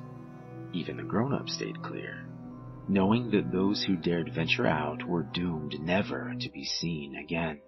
And everyone knows grown-ups are usually pretty naive when it comes to such matters. They had even made an effort to stop people from crossing the bridge by making a gate that closed every day an hour before sundown to block access to the park. The grown-ups seemed so proud of themselves for protecting the little ones, and so the children didn't have the heart to tell them that it was a waste of money, better spent buying birthday and Christmas presents. Everyone knew better than to cross the bridge, so there was no reason for a gate at all. Unfortunately, Eleanor was nobody, and even if she was somebody, she was still a very stupid little girl. Born and raised in the next town over, little Eleanor had only recently moved when her parents divorced and her father and new stepmother got full custody of her. Though she fancied the idea that she was just too clever to get along with the other children, the opposite was in fact true. She was nearly as ignorant as a grown-up, constantly questioning things and demanding evidence for every trivial truth.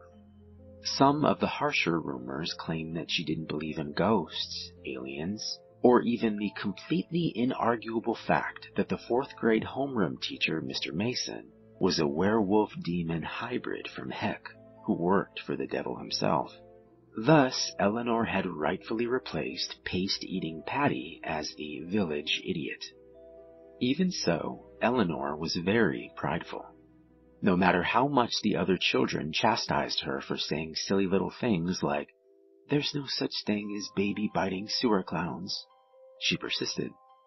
It wasn't long before everyone started avoiding her, fearing that her blatant disrespect of the supernatural made her dangerous and unlucky. At first, Eleanor didn't seem to mind too much, as her vanity deluded her into thinking that she was better off alone anyway. since apparently she was just so much more intelligent than all the other children anyway. Still, even nobodies get lonely, and so when she heard the other children discussing the matter of the old bridge in the park, she couldn't help but butt in.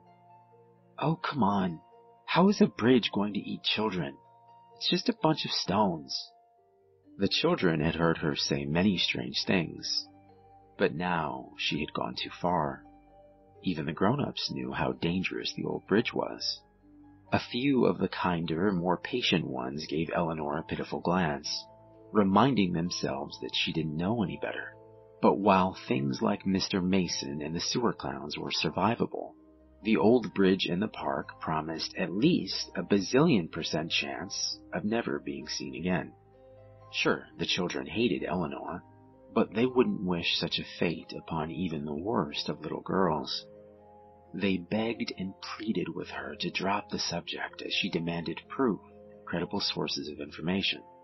Some were valiant enough to promise to invite Eleanor to their birthday parties if she'd only promise never to cross the bridge.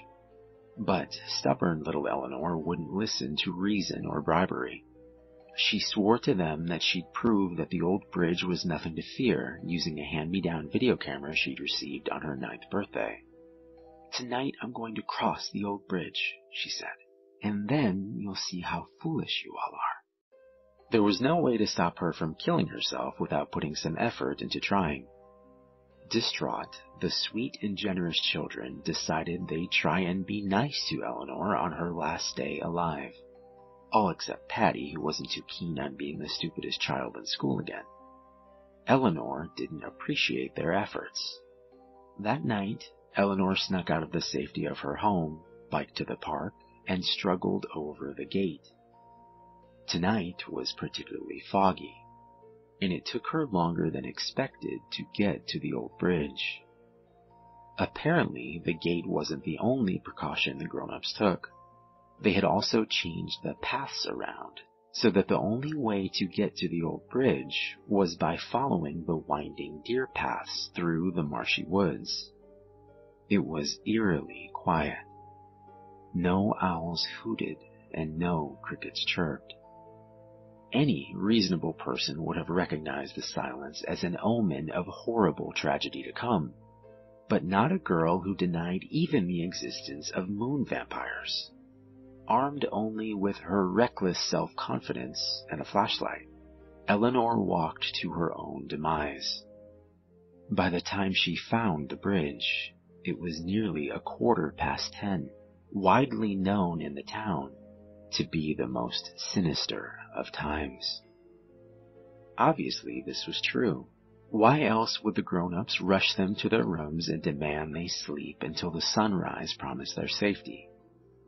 Eleanor either willingly ignored the time or just didn't know its significance as she turned on the camera. Eleanor gave a cheery smile and said her hellos, almost passing as a normal little girl, until going into a smug little rant about how stupid she thought everyone was, and how she couldn't wait to see the looks on their faces when she proved to them that she was right. She was so self-satisfied that God himself probably considered striking her down with a lightning bolt for being so prideful, but then decided he was better off not wasting his precious time.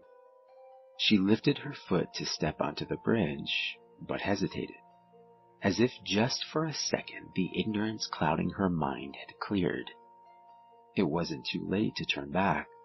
If she chickened out now, the other children would surely only make fun of her cowardice for a few weeks, and as a bonus she'd not suffer what was most likely a horrible death. After an agonizing 12 seconds of thought, Eleanor put her foot down on the stone of the bridge. When she wasn't immediately exploded into confetti or elsewhere injured, she let out a whoop of celebration and started bragging incessantly to her camera. Meanwhile, God was probably reconsidering his leniency. As she walked on, she prattled onto the camera and bragged about how clever she was. All in all, it took nearly 5 minutes of self-righteous babbling before Eleanor realized something was amiss. "This is a very long bridge, isn't it?" Thinking she had misjudged the width of the river, Eleanor peeked over the railing only to see there was nothing below her. "And it's so foggy I can't see a thing. Maybe people have gone missing because they fell off." Despite her efforts to see the river, the fog made it impossible to find it. But it had to be there, right? And so she continued on, every step making her more and more anxious. At this rate, the camera was going to run out of batteries. Any rational person would have turned tail and run screaming like a banshee that had stepped on a Lego. But again, Eleanor hesitated. She checked the time on the watch she had borrowed from her stepmother as if it would tick out. "Nope, everything is perfectly normal. Do carry on," in Morse code. "This must be broken. Surely I've not been walking for a whole 30 minutes. Her panic only rose when she checked to see how long the camera had been recording. Eleanor hadn't pressed the button, and all this time she'd been talking to no one like a complete maniac. Before she had time to swear aloud, her flashlight had the nerve to flicker. Not only had she forgot to record this experience, she'd left her spare batteries at home. Eleanor was in trouble, though she didn't yet realize how much trouble she was in. Even now, she thought the worst that would happen is she'd get lost on the way home without any light to guide her way. Her shoulders slumped, and with a pout, she turned around to head back before her batteries died completely. She felt almost as dumb as she was, wandering into the woods so unprepared. Cockiness killed the cat, Eleanor supposed, though by killed she actually meant non-lethally inconvenienced. Maybe she'd try again tomorrow night. It felt like 3 hours passed, but in reality it was closer to 2.5. Eleanor, patron saint of not believing anything without proof, ignored the very real evidence of her stepmother's watch telling her it was nearly 1 in the morning.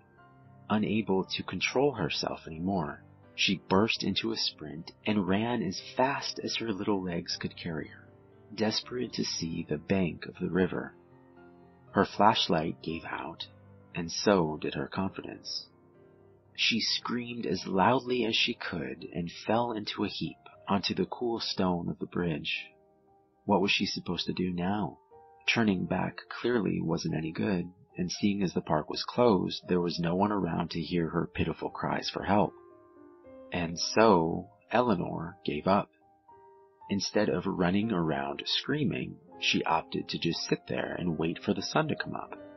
Surely it'd be a waste of energy to do anything more. Hours passed by, slower than maple syrup right out of a too-cold fridge. Eleanor did anything she could think of to pass the time, practice multiplication in her head, figure out what she'd tell her father when he found out she'd been out all night wandering the woods. Anything but acknowledge that maybe she'd never get off this bridge alive.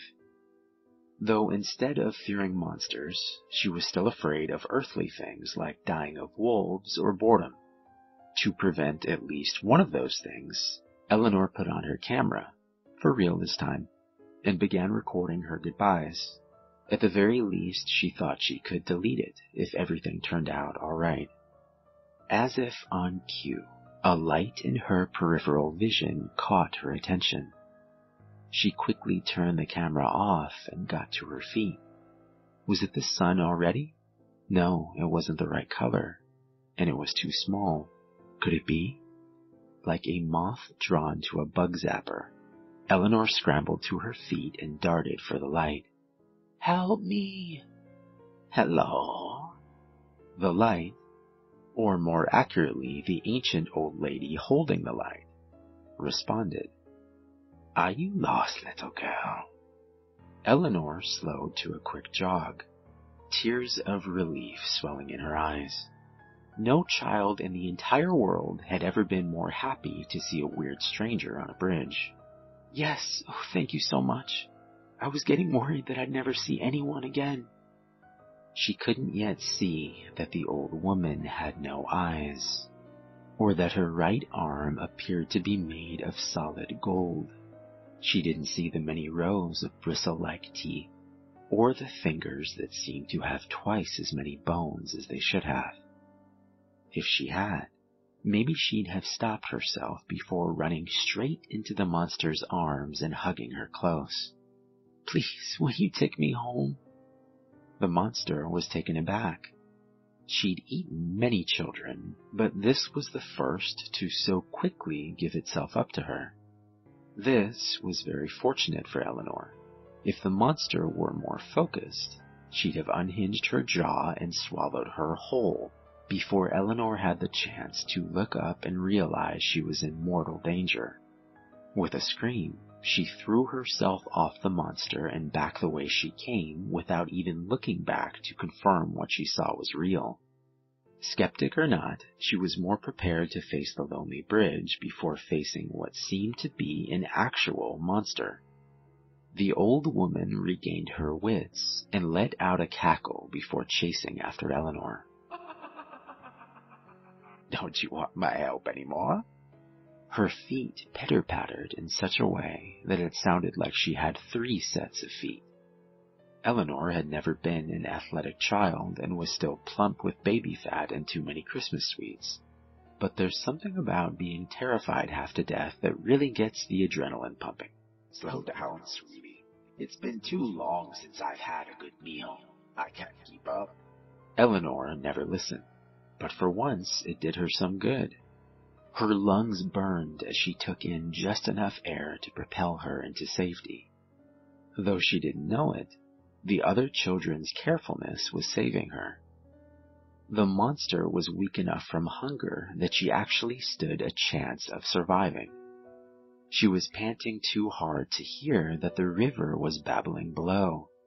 Her eyes were too clouded with tears for her to see that the sun was rising and the fog was fading away. The moment the light of morning reached down to the bridge, the monster let out a horrible screech and quickly scurried down into the river. But Eleanor was still running until she was off the bridge and nearly out of the woods. Finally, she slowed to a walk to let her lungs rest. She'd done it. She survived the old bridge. With a start, Eleanor looked at her camera and nearly sobbed with joy. The whole thing had been recorded. There was concrete proof of the horrible monster and her escaping. Heck, she'd only really screamed the one time, so she probably looked pretty brave. The other children would be so impressed with her. Her tearful rejoicing settled into a worried frown. If this was true, then what else? Was Mr. Mason really a demon?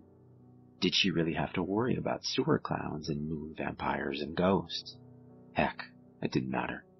All that mattered is that she survived. And if she could survive this, she could survive any crazy old thing. Her confidence rose again. No longer was she blind to the world around her. Now she knew better, and she'd use her knowledge for good. Where did that bridge monster come from? Clearly it was weak to sunlight and could only live in darkness.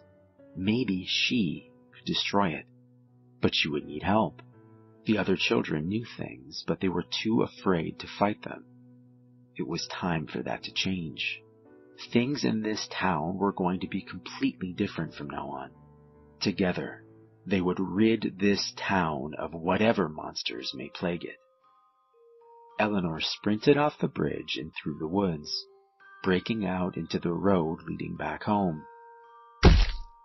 The truck had seemingly come out of nowhere, flattening Eleanor before she knew what hit her, literally. And thus, the first child ever to survive crossing the old bridge died. Not because of the monster that haunted it, but because she was too stupid to look both ways before crossing the street.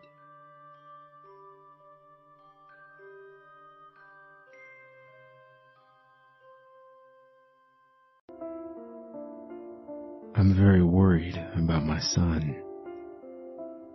More than worried at this point. Terrified. His behavior these past few weeks is not normal, not healthy. It makes me think there's something wrong. At first, he would just come and stand at the doorway. He did this at night, just before I'd be ready to fall asleep. I'd roll over to turn off the lamp, and he'd be standing there in the doorway. I used to try to speak to him. I don't do that anymore. He never has answered me. He just stares. A couple of days ago, he graduated from standing in the doorway to coming in and sitting on the bed. He still doesn't speak. I have asked him what he wants. I've asked him if anything is bothering him. It's not like him to be so quiet. He usually waits until my wife is asleep. That's the part that gets me. She always falls asleep before me, and he has never come in when she's awake. But then, she didn't have a hand in this. If something doesn't change soon, I don't know what I'm gonna do. I'm starting to think that he knows that I'm the one who killed him.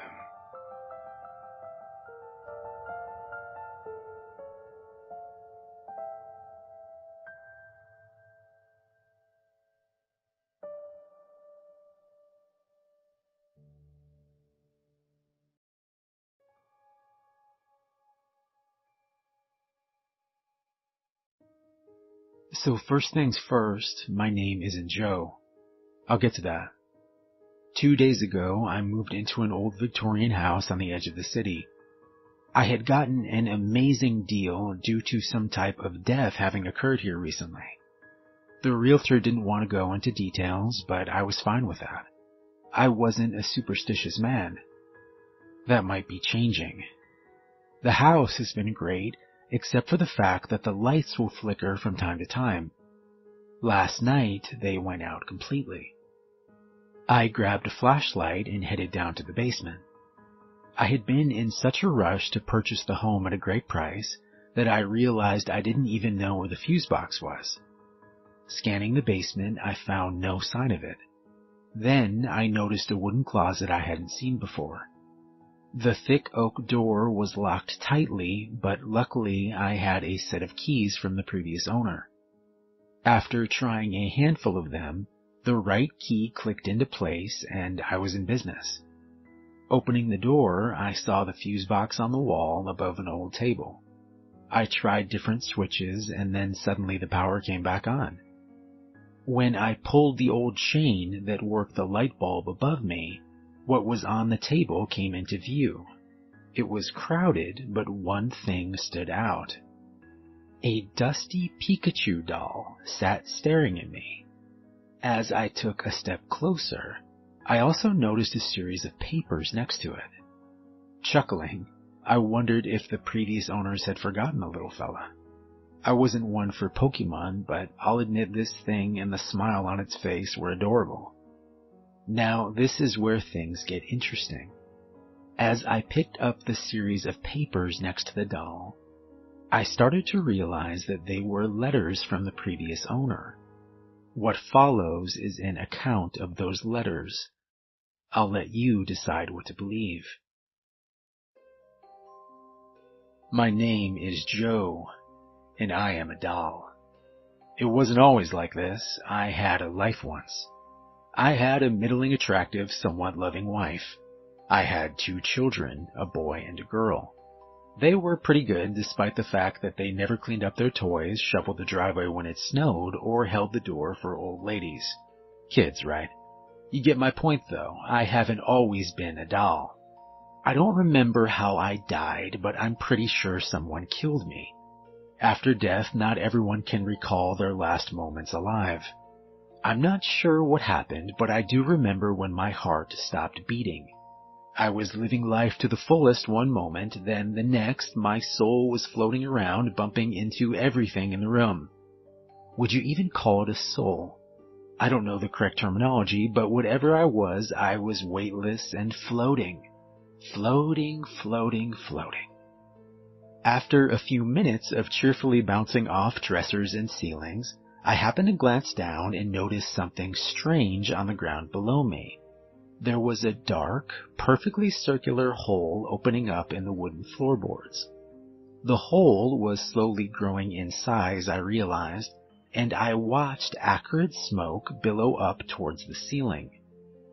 That's strange. I don't remember there being a hole there, I thought. Suddenly, a blinding bright red light poured out from the hole and bathed the room. As I worked to regain my sight, I heard the murmur of voices.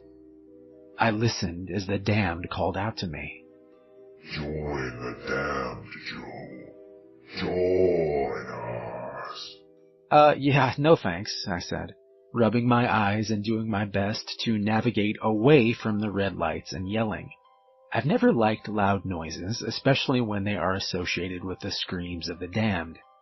So anyway, at the same time all of this was happening, another strange sight was unfolding as well. I looked out the second floor window and began to watch something miraculous.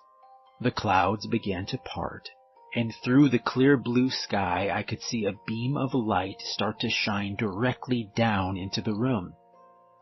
I looked up through the tunnel and was lost for words. It was so beautiful. Though far away, I could see the spirits of my friends and family that had gone before me. Even my dog Barky was up there. Seeing my childhood dog was enough for me, and I knew at that moment where I was meant to go. I pondered what life was going to be like for me now in heaven, quickly running through a list of people I hoped not to see up there, when all of a sudden I began to feel myself float slowly off the floor and towards the light. Well, here goes nothing. I hope Fred didn't make it to heaven, I thought, when something happened that I should have seen coming.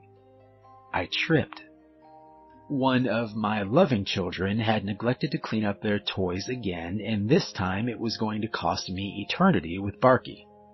As I began to spin out of control and towards the hellish screams and the hole below, part of me looked forward to explaining to my kids that this time their laziness might literally damn my soul for all eternity. See what happens when you don't pick up your toys? Daddy goes to hell. I looked out and started spinning away from the black hole and towards my daughter's room. Even though I was dead, all this spinning was making me a bit queasy. I was wondering if I was going to throw up ectoplasm or something. Then it happened. I caught a glimpse of the 2 new dolls my 8-year-old daughter had just blackmailed me into buying her the day before. Looking over at me in the department store, she had calmly stated that if I didn't buy her what she wanted, she would scream for exactly 2.5 hours. Maybe it had been the thought of an extra half hour of screaming, but I gave in and succumbed to her demands of terror.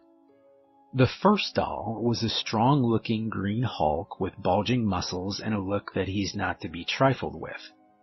The second was one of those, what do you call them? Pokemen? Yeah, I think that's what they are. Well, all I know is the Pokemen one was bright yellow and had the most ridiculous smile on its face. I was thinking about how stupid it looked when I blacked out.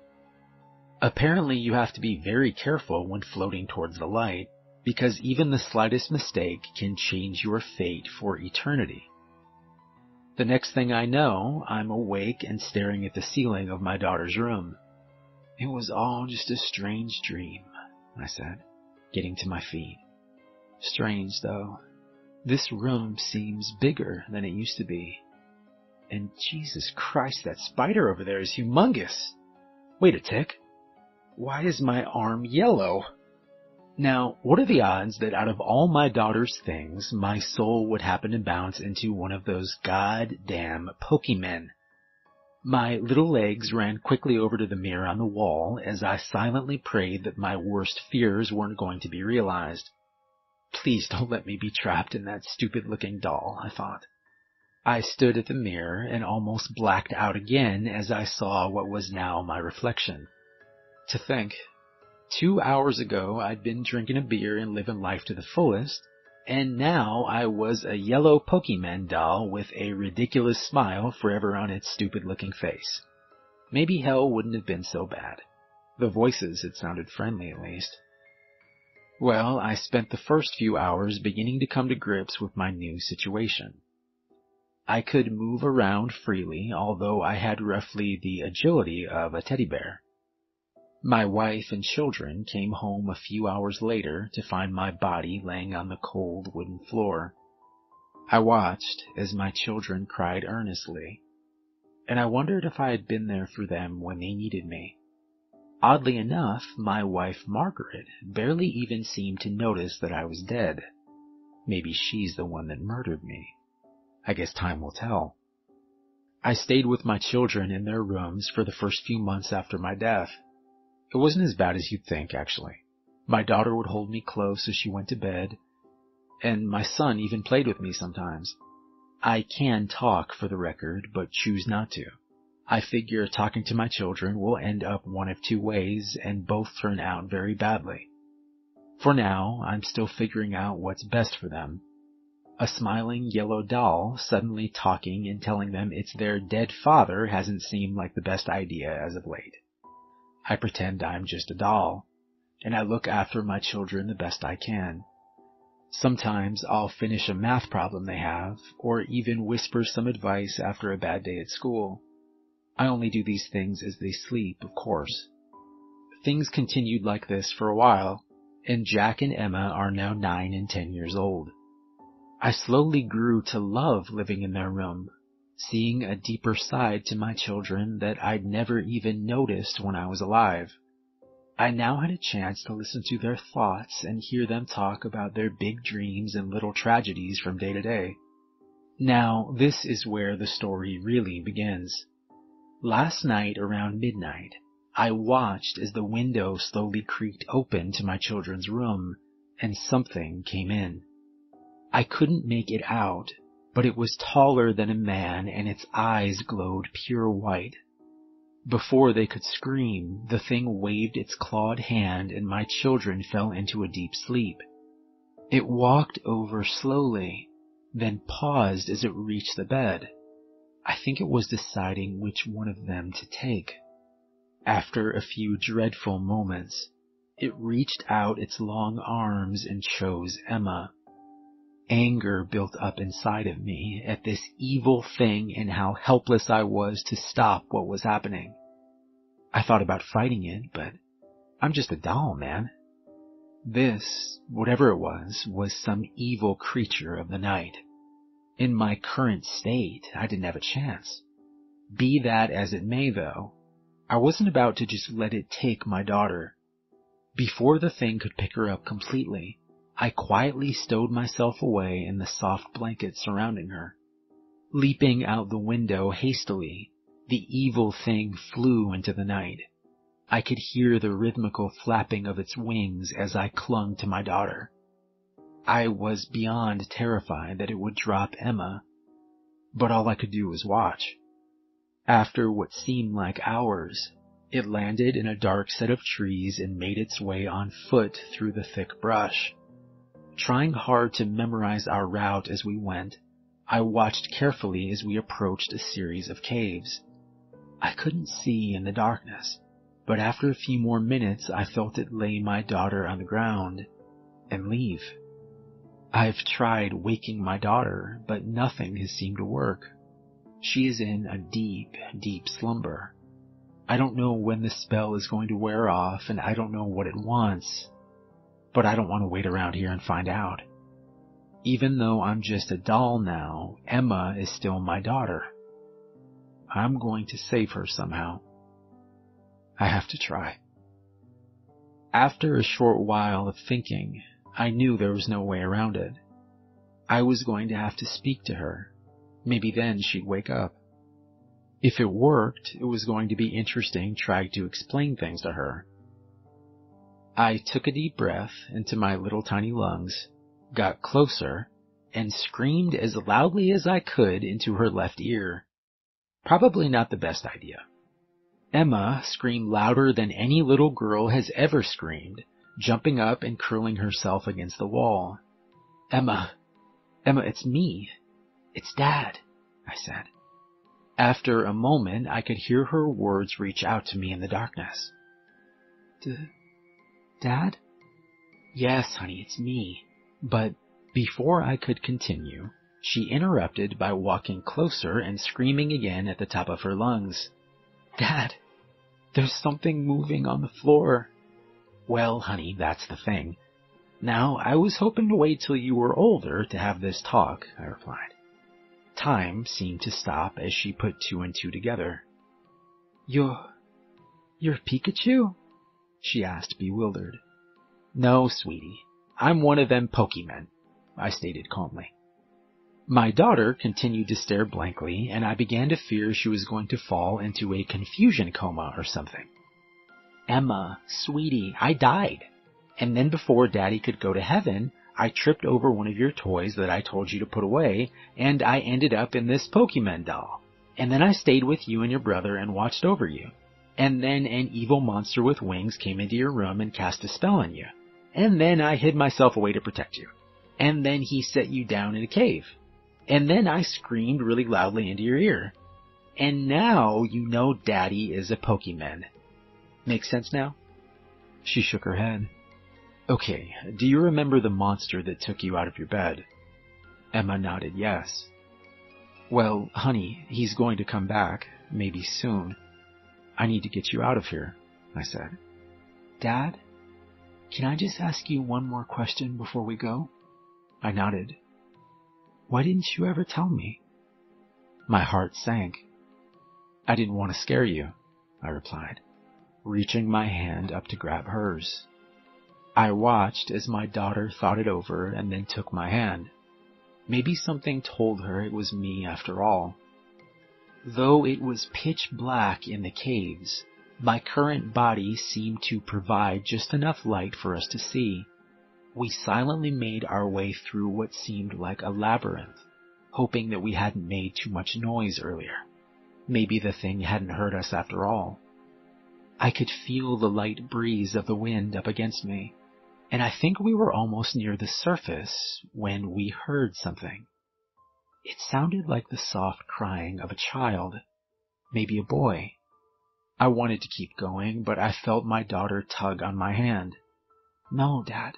We have to go help whoever it is. We can't leave them down here, she whispered. As I stared up at my daughter, I realized she was a far better person than I was. I knew the crying might be a trick, but I also saw courage and determination in her eyes. I would try not to let her down this time. Okay, honey, but let's be careful. It might be a trick, I said. As we followed the sound of the child, suddenly a large cavern opened up in front of us. Under any other circumstance, the sight would have been breathtaking.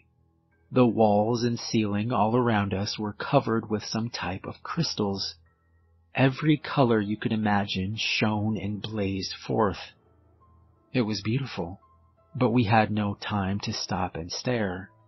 Had the crystals not lit the cavern, the next step would have been our last. The vast room in front of us had no bottom. A narrow bridge made out of the crystals seemed to almost float from our feet to the other side of the cavern. The boy was at the end of the bridge. His crying had stopped as he'd seen us approach, and now the three of us stared at each other.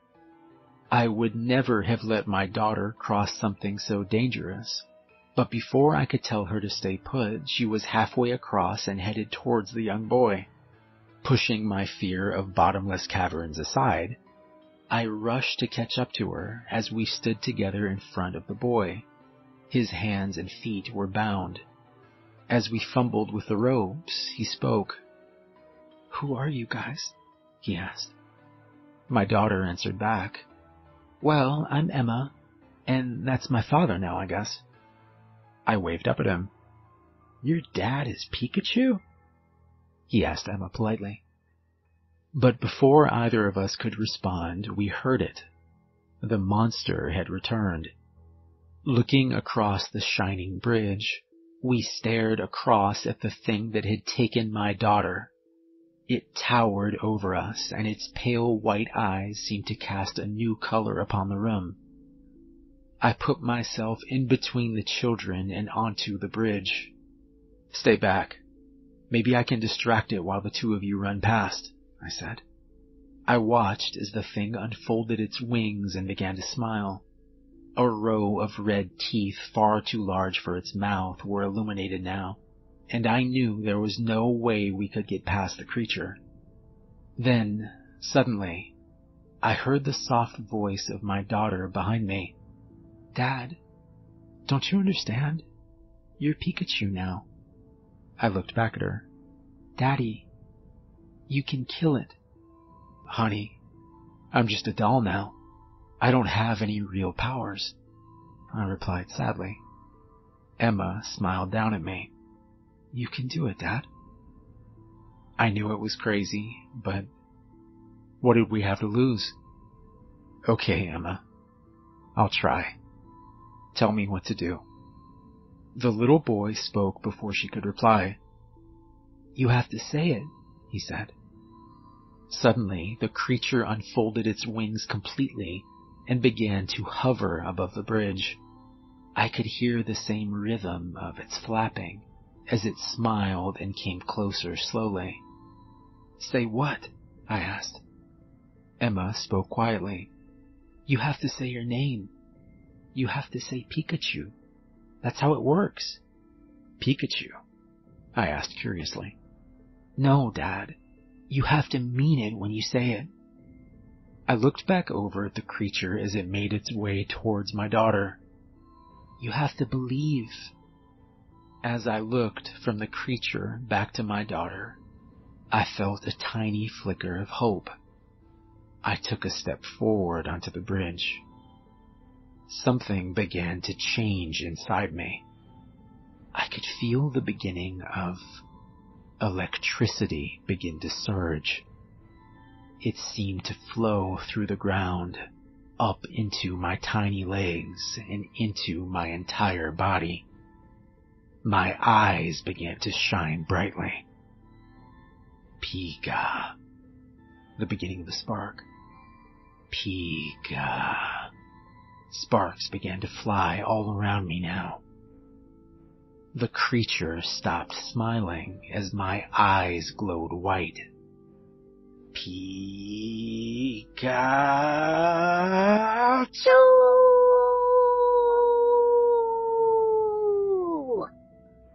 For a moment, I really was Pikachu.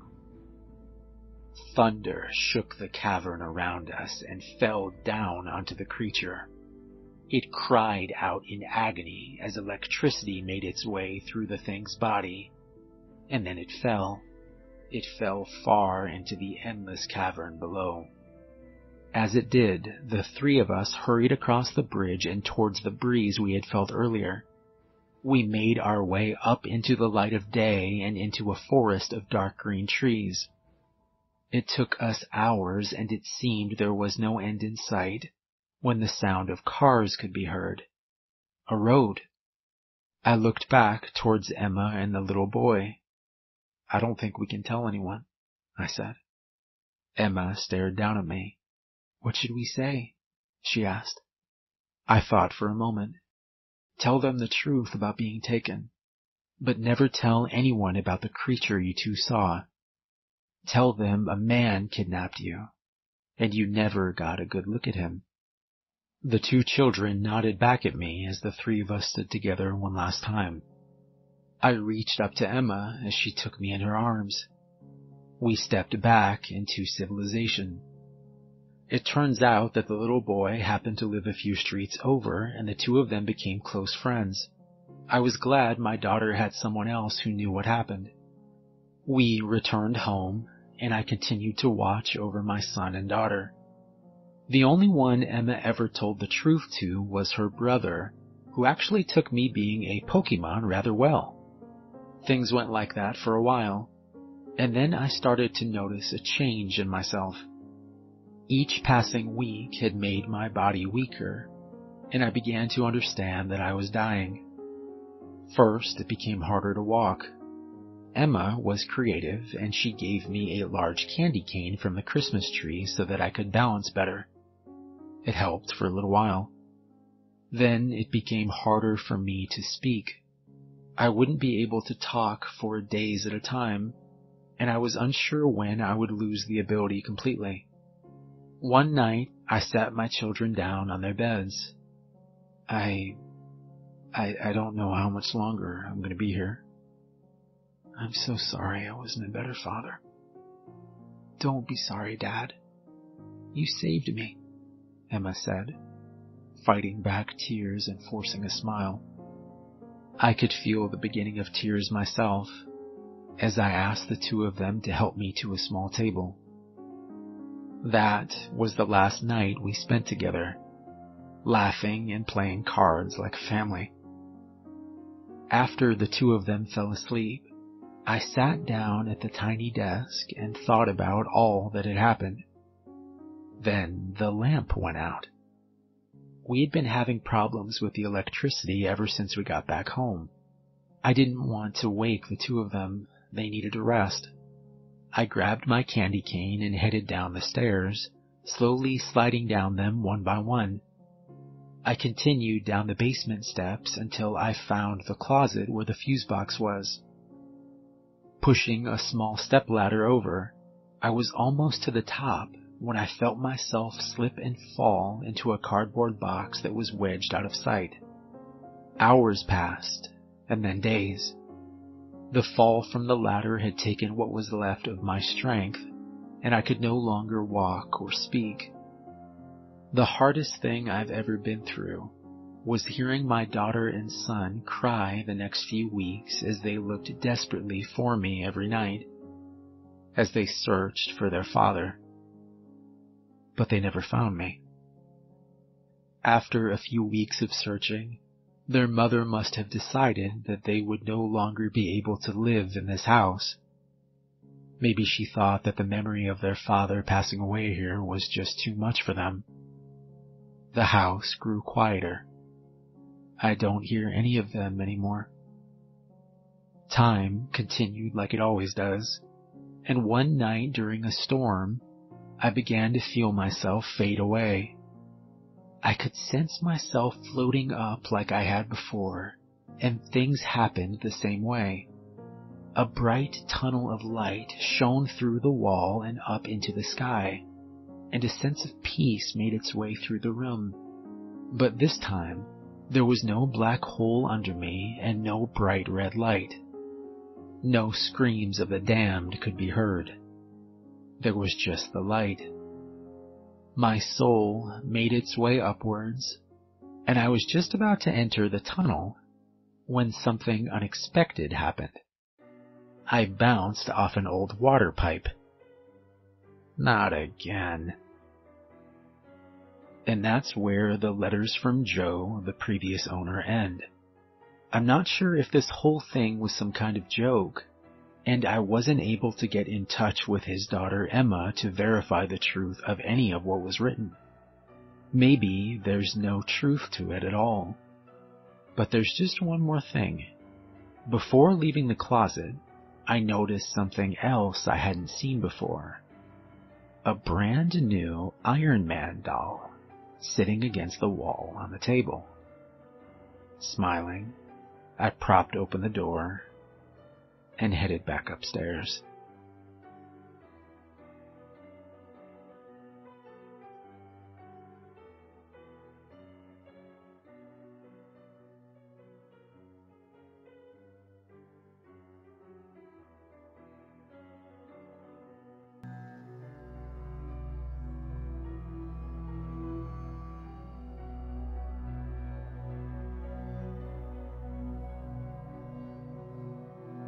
My girlfriend had been the first to see it, while I had been the first to see her.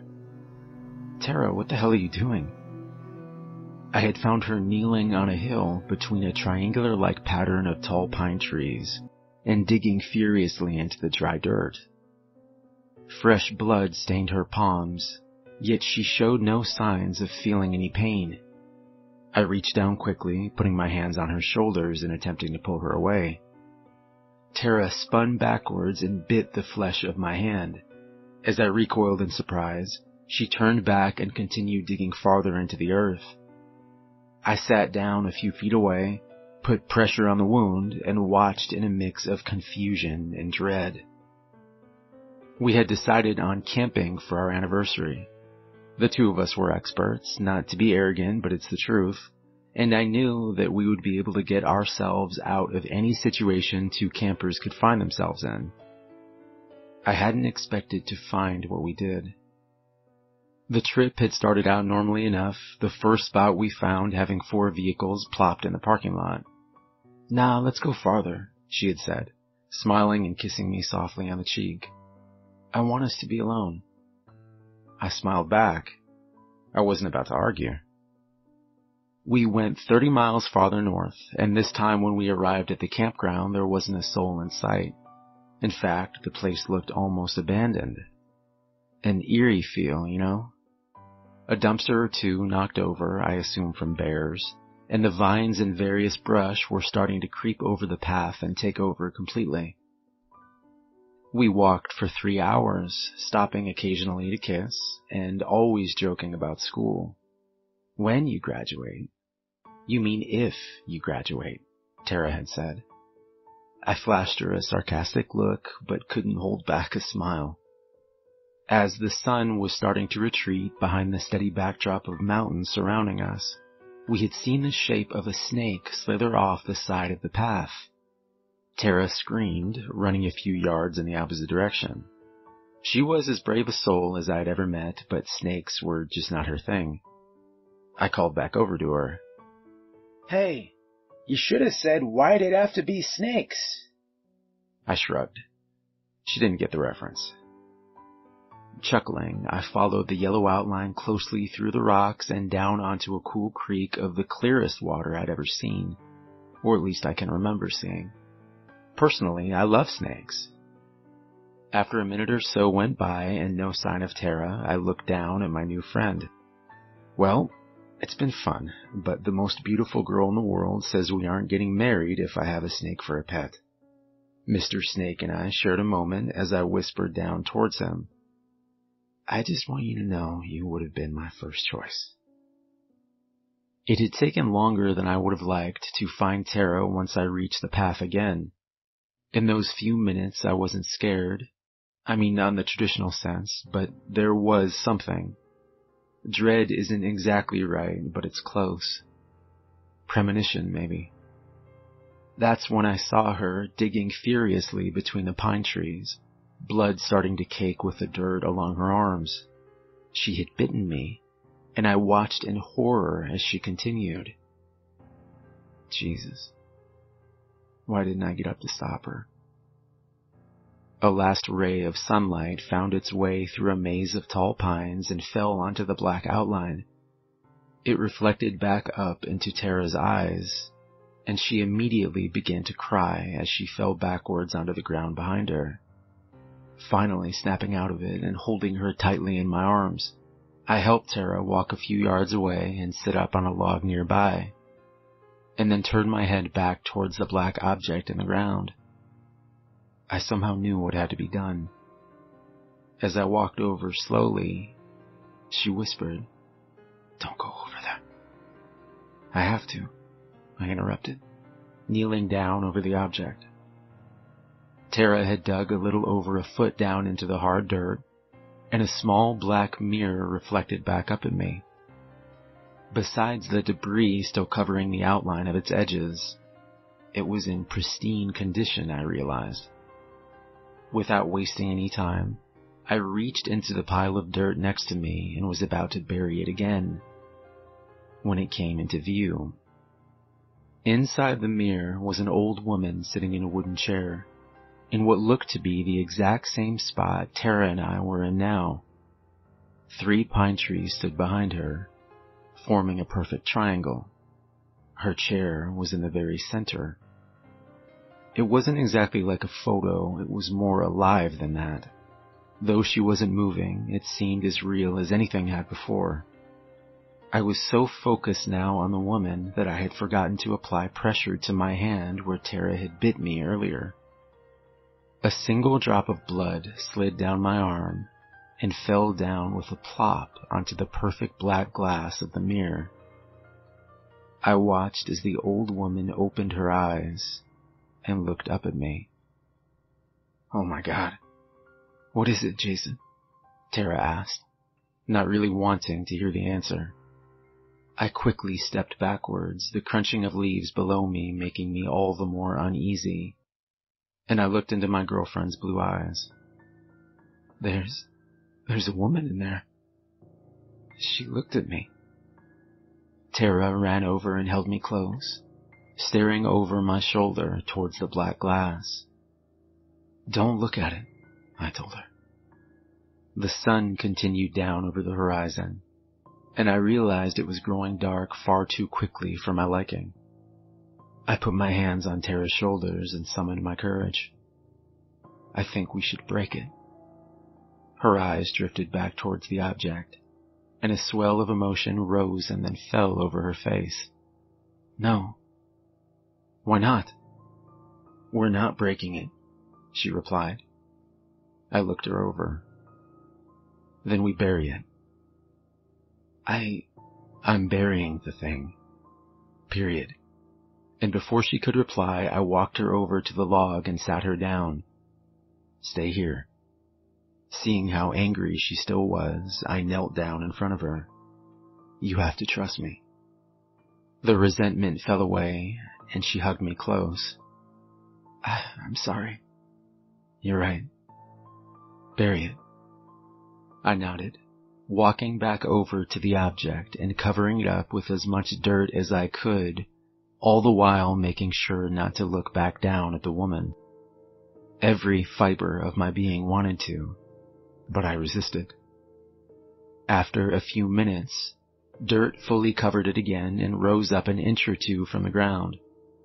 But it wasn't packed tightly, and the thought occurred to me of someone else or some animal digging it up. I grabbed 4 of the heaviest rocks I could find and set them down on top. "There," I said, wiping my brow.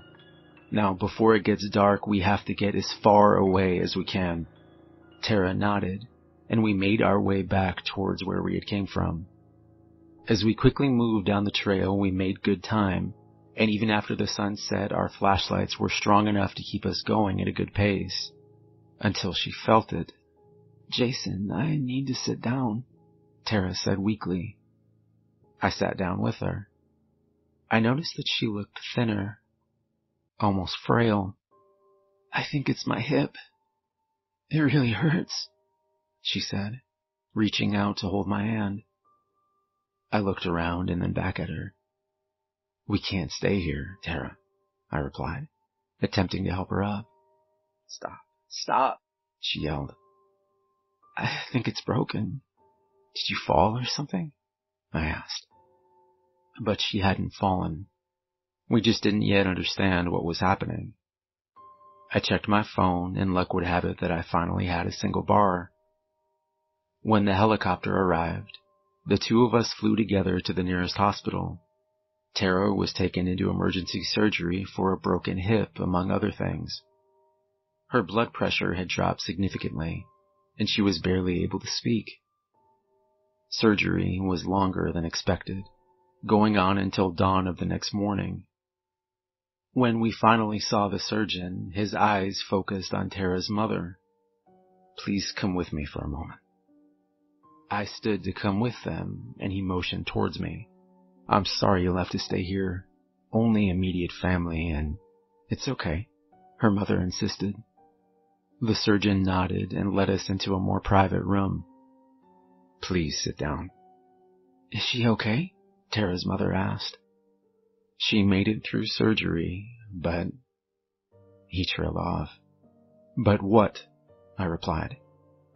He swallowed nervously, and his eyes drifted down and onto the wooden desk in front of him. I've never had an operation like this before. He took a deep breath. This isn't a medical diagnosis, but she seems to have aged. Tara's mom and I exchanged a confused look as he continued. I've never seen anything like it. I want to see her.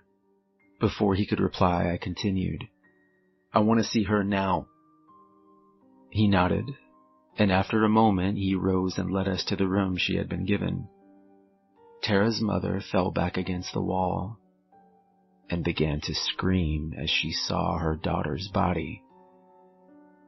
My girlfriend looked over at us, her face withered and something beyond frail. She looked to have aged 100 years or more. I rushed over, pushed away the shock the best I could, and held her hand. What's happening, Jason? She asked weakly. It's been 5 days since that night, and Tara is still alive for now. I've wanted to talk to her. I've wanted to go over the plan I have, but she's only awake for a few minutes at a time, before fatigue takes over and she falls into a deep sleep. I think that I have to go back. I think I have to go back to those hills and those pine trees. I think I have to dig it up again. This time when I see it, I'm gonna break it. Sometimes when I sit at night in my girlfriend's room and drift off to sleep, I can see that old woman inside the black glass staring back at me. I tell myself that I'm imagining it. I tell myself that it's only a dream. There is something that haunts me, though. When I close my eyes and see her, the old woman staring back at me isn't old at all anymore. She's young.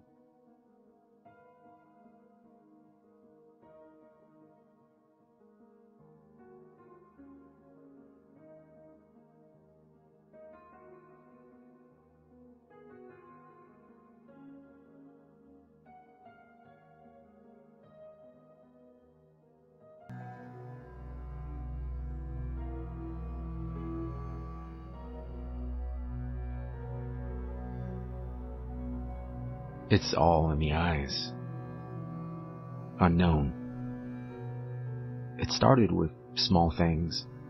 Inside jokes between us I'd find her not remembering. Events from a few years ago she would get wrong, though not entirely. I think her laugh was even different.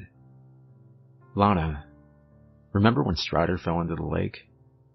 There was a pause and then she laughed. He was so clumsy, she replied jokingly.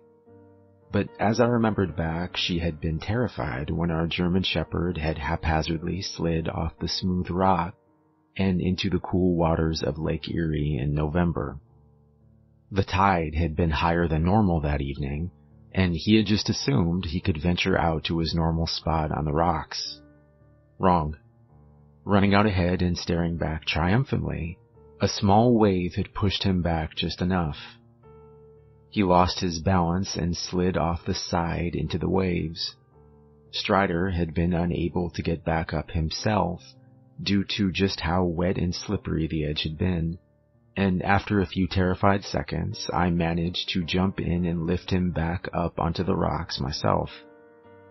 It had been 4 years ago, and my wife had been mad as hell at me for what seemed like a month after. I told you the tide was higher today. He could have died, she had yelled. That had been her reaction at the time, but now her response was much more lighthearted. I chalked it up to growing older. People change, right? Lana was no different. Maybe looking back, she could find humor in it now. Still, I couldn't help but feel that my wife wasn't the same person, and though part of me didn't want to push the issue, I found the nagging thought of her being someone else entirely burrowing its way deeper into my mind. And things only got worse. A few weeks ago, the color of her eyes changed from dark brown to a mix of green and silver. They almost shined. Your eyes? What's wrong? She asked, standing up to examine herself in the mirror. Oh, that's just from the medication, Dom, she stated, falling back into bed and wrapping her arms tightly around me. I'm so glad I'm here with you, she continued. Hiding a sudden feeling of terror, I hugged her back and pretended everything was okay. But I don't think people's eyes just change color, ever, even due to medication. Over the next few weeks, I figured out something I wish I hadn't. The farther back in time I referenced, the more sketchy her memory became. Now, I know what you're thinking, that makes sense. I mean, everyone's memory is worse farther back in time. Dementia or Alzheimer's came to mind, but I've read that typically those patients suffer from short-term memory loss first. Their long-term memory is intact, at least until the later stages. Last night, I confirmed my doubts, catching Lana in a lie about her stepfather. You think George would want the old pickup? I could sell it for cheap.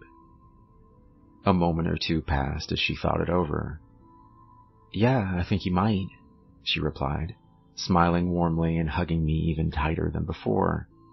I'm so glad I'm here with you, she said again. Unwrapping her hands and standing up quickly, my eyes never left hers. Your stepfather, George, has been dead since you were 12 years old, Lana. She began to slowly laugh. So help me God, she laughed. I guess I knew you'd figure it out eventually. Your wife, Alana, has been dead for 7 months. Fear gripped me, and I knew her words were true. Running now to the door, her voice behind me became more frantic. But it was too late. I was down the steps and running into the pantry. I was planning to grab my phone. I was planning to grab the keys. I was planning to... Stop right there, the menacing voice said. Somehow, in my frenzied state, I hadn't noticed 2 tall, dark-haired men standing just inside the back door. They both carried a handgun, and my sudden entrance hadn't surprised them at all. Where are the photos? The man in charge asked. What? What photos? Who the hell? He whipped the pistol across my forehead. Nearly passing out from the pain, my eyes began to sting as the red washed across my brows and began to drip down onto the linoleum floor below me. I stared up at the 2 men. Who are you? The younger man kept his eyes on me, but spoke to the man in charge. Maybe he doesn't know. I could only stare up in confusion as the 2 men discussed what to do next, then continued. A few months ago, your wife saw something she shouldn't have. She must have told you. The man in charge examined my face. Laughing was all I could do to keep it together at this point. I don't know what the fuck you're talking about. His eyes became more serious as he walked over and set the tip of the gun against my temple. We want the photos. I don't have your photos. An idea occurred to me. Maybe you should ask my wife. The tall man grinned. We did ask her, he replied with a hint of satisfaction. Right before we buried her. A moment passed between us, and the younger man pointed the gun back towards me. He doesn't know anything. Let's kill him. We can search the house after. No, the tall man interrupted. Too loud. Use a blade, he said calmly, handing his partner the largest of knives from the rack hanging above the kitchen island. But before he could step forward to finish the job, the younger man dropped the knife and began to scream like a child. The once dark kitchen was now filled with a blinding silver, and something behind me began to growl. The two men's faces quickly started to burn the color silver, their screams echoing throughout the house. "Shoot her!" one of them yelled as red-hot silver began to drip from his cheeks.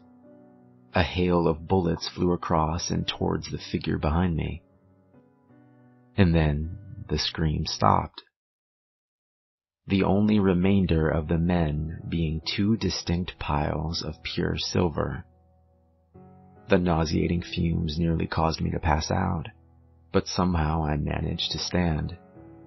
Using what was left of my strength, I walked over and sat down next to the body of my wife Lana. At least one of the bullets had lodged into her chest. She was still breathing. Looking into the silver eyes that had once seemed cold, I now saw a warmth and love in them.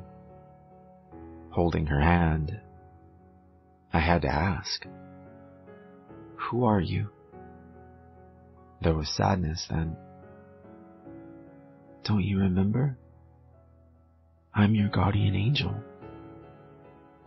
Putting pressure on the wound, I could feel the beginning of tears as the soft words filled the air, and the silver glow in her eyes began to dim. It was so nice being here with you.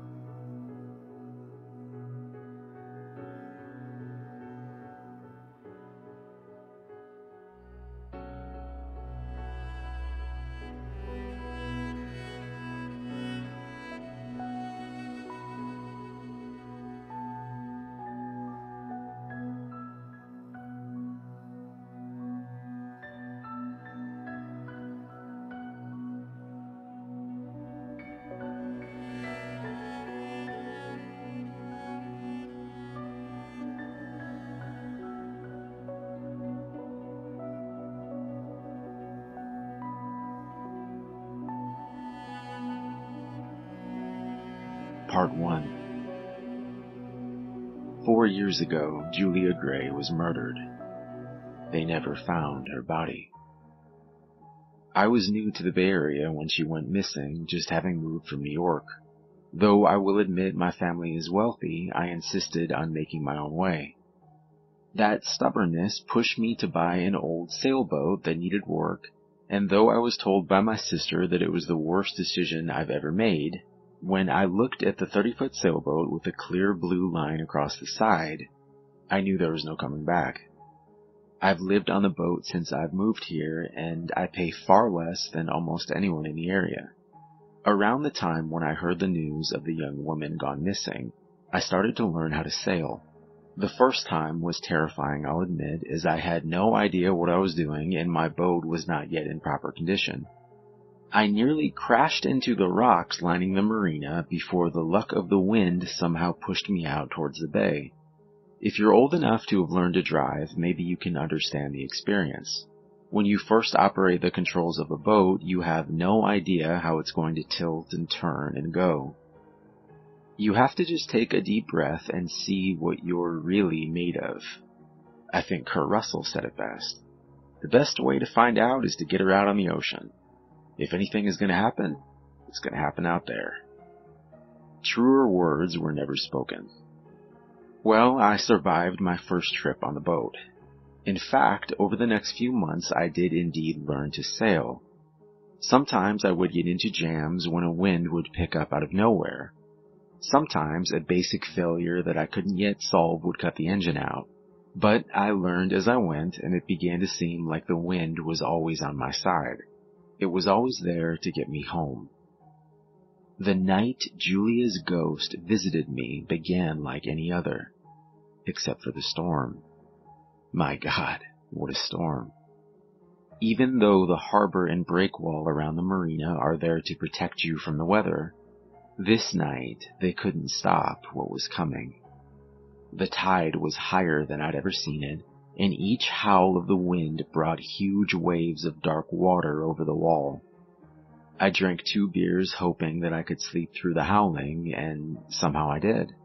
I slept for a time until something woke me up. I could feel the space was colder than before and noticed the wind had gotten even more fierce. I worried the lines holding my boat to shore had loosened in the storm as I threw my feet off the bed and opened my eyes. What I saw was horrifying.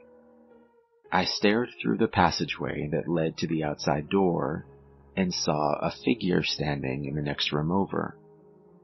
I always left a single light on, and it brought just enough light to see her shape clearly.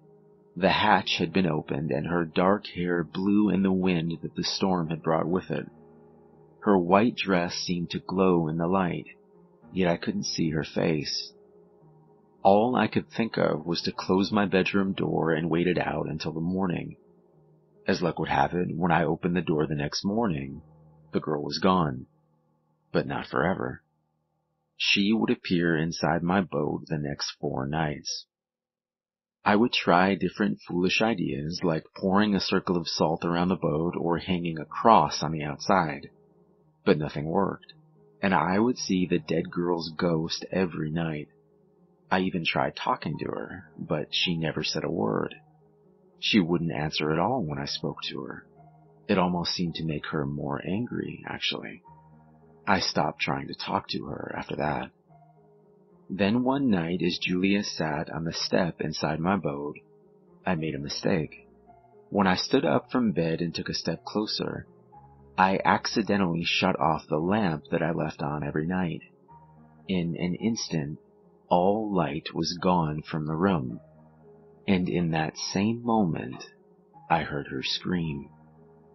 It took me a few moments to finally locate the switch again in the blackness, but when I did, the girl was gone. Pausing for a moment, I grabbed a beer from the fridge and sat down at my kitchen table. It made sense. From that night forward, I would make sure all the lights were off when I went to bed. And God's honest truth, Julia never came back inside. That night, I slept better than I had in years.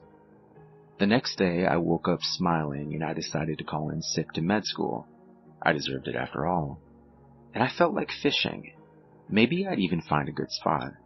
In fact, I knew the perfect spot. That morning, I motored out of the marina and into the wind. I cast both anchors, one in the front and one in the back.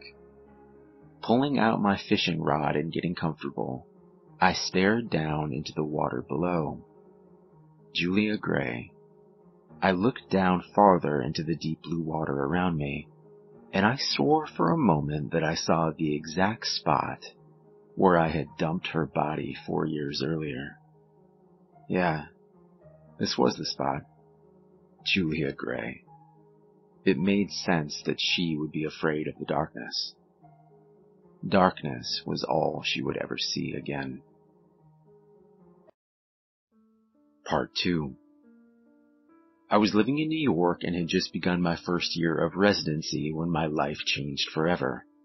Working as a surgical resident was extremely demanding. We were on call between 60 and 80 hours a week. There was no time for a social life or any kind of life for that matter outside of work. Then one sunny Tuesday afternoon, I was eating lunch in the hospital atrium when Julia asked me if she could join me. Julia was one of those girls you don't say no to. She was smart, funny, and drop-dead gorgeous. She always had an air of flirtatious mischief about her. Julia worked as a nurse's aide, mainly in the children's cancer ward. She had this great ability to get the kids laughing. Julia joined me for lunch and we ended up talking for 2 hours, at the end of which I asked her on a date. "Perhaps," she said, smiling. Then she handed me her number. I called the next day and we made our plans. It was 6 days until I had a free night, the longest 6 days of my life, and I needed to do a preoperative check on one of the patients in the children's cancer ward. Hoping to run across Julia, I surveyed the room before walking over to my patient, Clara. Clara was a very serious 8-year-old. I asked her a list of questions, then we just talked for a while. Before leaving, I asked if she was nervous about the surgery. She said no, then paused and looked me straight in the eyes. "You like her, don't you?" Before I could answer, she continued, "She's not nice. She pretends to be nice, but she's not." Just then, I heard the door swing open, and I saw Julia stride in smiling and holding a giant cluster of balloons. She tied one to each bed while she continued laughing and talking. Clara watched silently. Saturday finally arrived. I made some suggestions for plans, but Julia said she preferred spontaneity.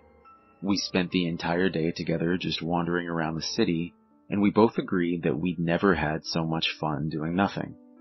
Only one thing marred an otherwise perfect day. I had a dog, a golden retriever named Casey, and I told Julia that I needed to stop at my apartment to let him out. Now, ordinarily, after I walked up the 3 flights of stairs and unlocked my apartment door, I would grab the leash and Casey would race past me down to the ground floor. But today, standing in my doorway with Julia, I found Casey had stopped mid-room. He sat frozen, staring at us. I grabbed his leash and called for him, but he backed up into the kitchen and refused to budge. Julia turned her head towards me. "Maybe he doesn't like strangers. I'll just wait outside, no problem." Casey didn't relax until I heard the downstairs entry door open and then shut. Looking back now, I should have known. Hindsight is 20/20, right? Our second date turned out to be our last. I had the day off, so the 2 of us decided to spend it hiking in the mountains. It was a beautiful day, and we had just reached the top of a climb that ended in a sheer drop of at least a few hundred feet. Without warning, Julia stepped over to the edge and looked over at me. "If I jump, you jump, right?" "What?" Julia moved forward until the tip of her shoes hung out over the edge.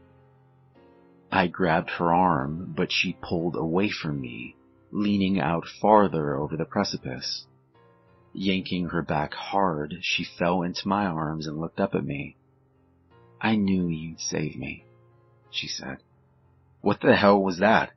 I said, grabbing her arm and pulling her back down the path until we were far away from the edge. We barely spoke on the hike back down, and we drove back to her apartment in silence. Before going in, she looked at me seriously. "You know we're meant to be together, right?" "Julia, we hardly know each other," I replied. Slamming the car door, she walked into her house, not looking back. I had a very busy schedule and didn't see Julia again the rest of the week. Saturday night, arriving home from the late shift, I found a package waiting for me on my doorstep. The return address was from my mom. I took Casey for a quick walk, then had some dinner before sitting down to open the box. Smiling, I pulled out a squeaky toy in the shape of a squirrel and a rawhide dog bone. "It's for you, bud," I said, setting the box on the floor. After a long night, I quickly fell asleep on the couch. A short while later, I awoke to the sound of crying. Casey had thrown up on the carpet and was whining softly.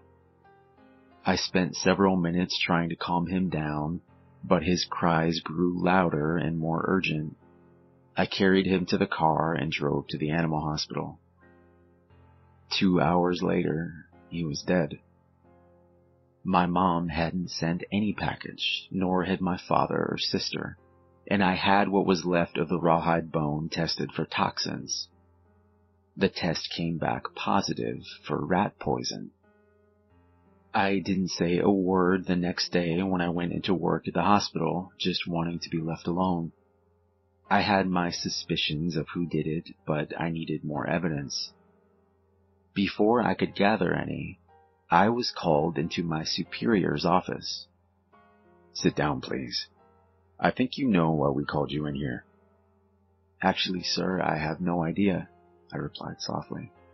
"Well, this morning one of the other workers filed a harassment charge against you. They said you assaulted them." I couldn't believe what I was hearing. "I'm sorry, but we're going to have to suspend you until we finish the investigation." In a state of shock, I emptied my locker and headed down the hall.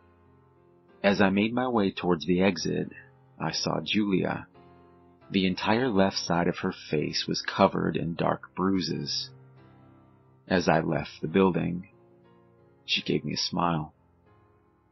If this was the last thing that happened, maybe I could have found a way to go on with my life. But Julia wasn't finished with me yet. Part 3.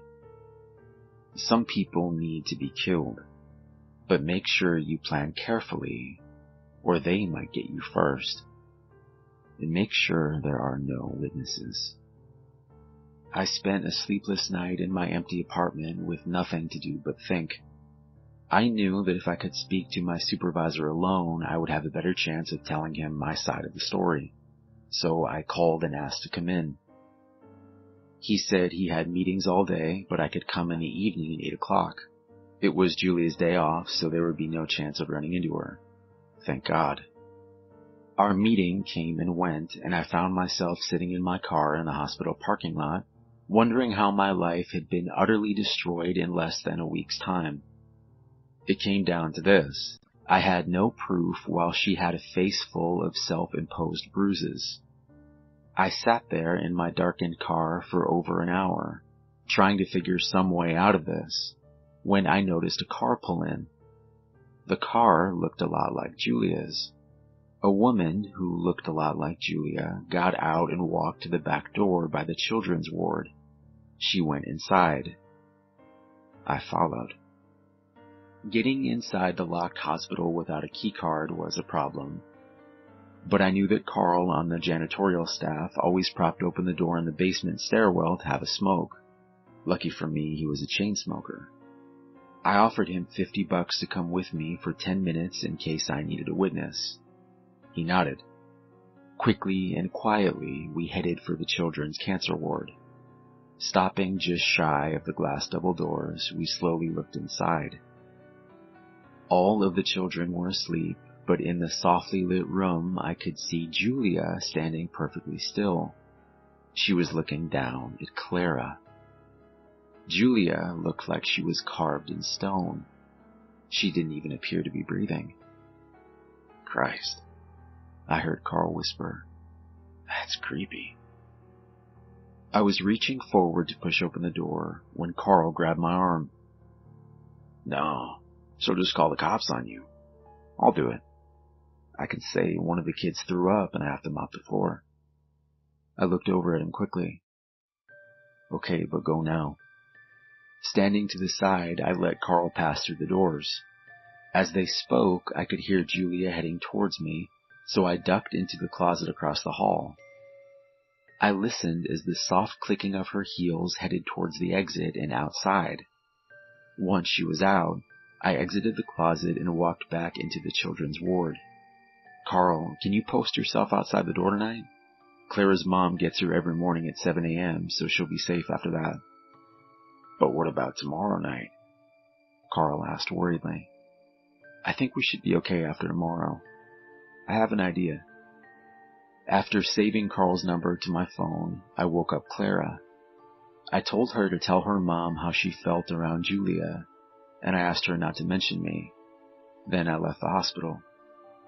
On my way home, I stopped at a chain store and purchased a burner phone. I used it to leave an anonymous message for Clara's mom. In the message, I said that I had seen Julia, one of the nurse's aides, acting strangely around Clara. I said that she should transfer Clara to another hospital as soon as possible. I said that I feared for her safety. Carl called me the next evening. He said Clara had left the hospital with her mother by her side. Mission accomplished. Now I could concentrate on my own problems. I waited for my informal hearing, and eventually the charges against me were dropped. But I didn't want to stay in the area. I decided to move across the country and try to start over again. So I moved to San Francisco, bought an old sailboat and rented a slip in a half-deserted marina that had seen better days. I applied for and received a residency in a hospital nearby. Things seemed to be getting back on track. I even met someone. Kelly. She was genuine and kind. Everything Julia was not. I started thinking that maybe I could have a life here. I started thinking that maybe, after all, things were going to be okay. That's when my world turned upside down. That's when Kelly disappeared. She was driving to the marina for the weekend, and she was an hour late. I called, no answer. Kelly was never late. After 2 hours, I got in my car and started to look for her, knowing the route she always took. Finding no sign of her en route or at her apartment, I called her parents to see if maybe there had been a family emergency. After that, I called the police. I knew they wouldn't do anything for 24 hours, but I had to do something. Somehow, I knew with absolute certainty it was Julia. I told the police everything. They called the hospital in New York and found out that 6 months ago Julia had been suspended. Shortly afterward, she quit her job. No one knew where she went. 2 days later, they found Kelly's car in a grocery store parking lot. One of the tires was flat, punctured with a sharp object. And a week later, they found Kelly. She had been hit from behind with something heavy and left to die alone in an abandoned lot. I didn't get out of bed for a week. Slowly, though, my grief turned to rage, and I knew that when Julia eventually contacted me, I was going to kill her. I didn't care about going to prison. I knew that would destroy my family, but maybe, just maybe, I could do it quietly.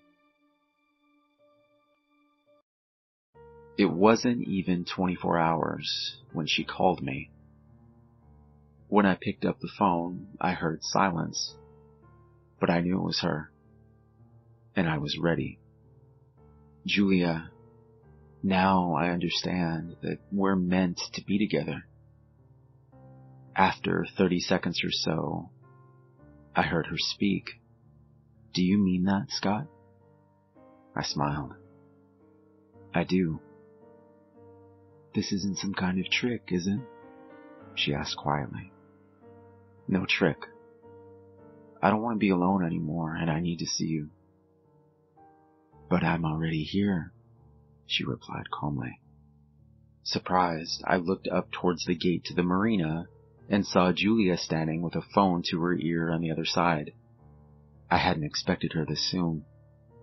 Pausing, then walking over quickly, I opened the gate as we both stood in front of each other. Then she threw her arms around me and I pulled her close. That night we sailed out into the Delta, dropped anchor, and cooked dinner together. We were going to have a fillet with potatoes and red wine. Everything had to be perfect for our first night back together. We sat down on the deck of the boat, and she took my hand in hers. "I'm so glad you came to your senses," Julia said, kissing me. We watched the sun as it fell down slowly behind the mountains. The water was almost dark now as I poured us both a glass of red wine. Minutes passed, and as I went to stand up to put the dishes away, I almost fell over. But it wasn't from the wine. I had only had one glass. She had drugged me, I realized, as I lost my balance and fell back onto the deck. "I'm sorry, Scott. It's just, I can't believe you anymore. I promise I'll make it quick." I stared up at Julia. She had beaten me. Or so she thought. Before I passed out, I managed to say one last thing. "Hey, Julia, did you really think you could kill my girlfriend and my dog, and I was just gonna let it go?" Before I passed out, I watched as a look of betrayal and surprise fell across her face. Julia slumped forward and slid to the floor. Darkness fell over me. When I awoke, I was greeted to the image of Julia trying to drag herself towards the knife rack inside my boat. I was groggy still, but I was in a stronger state than she was. Walking up behind her quietly, I picked up a large metal flashlight on my counter, and I slammed it down on her head. She passed out again. When she awoke this time, she was seated upright on the edge of the boat. There were chains around her arms, neck, and back. I smiled as she looked from the chains to the block of concrete they were wrapped around. The concrete was teetering on the edge. I watched the emotion on her face as I sat across from her. "Sleep well, Julia." Before she could speak, I kicked the concrete block over the edge and watched the chains pull her body down into the darkness. She didn't even have time to scream. I watched until she disappeared into the darkness completely.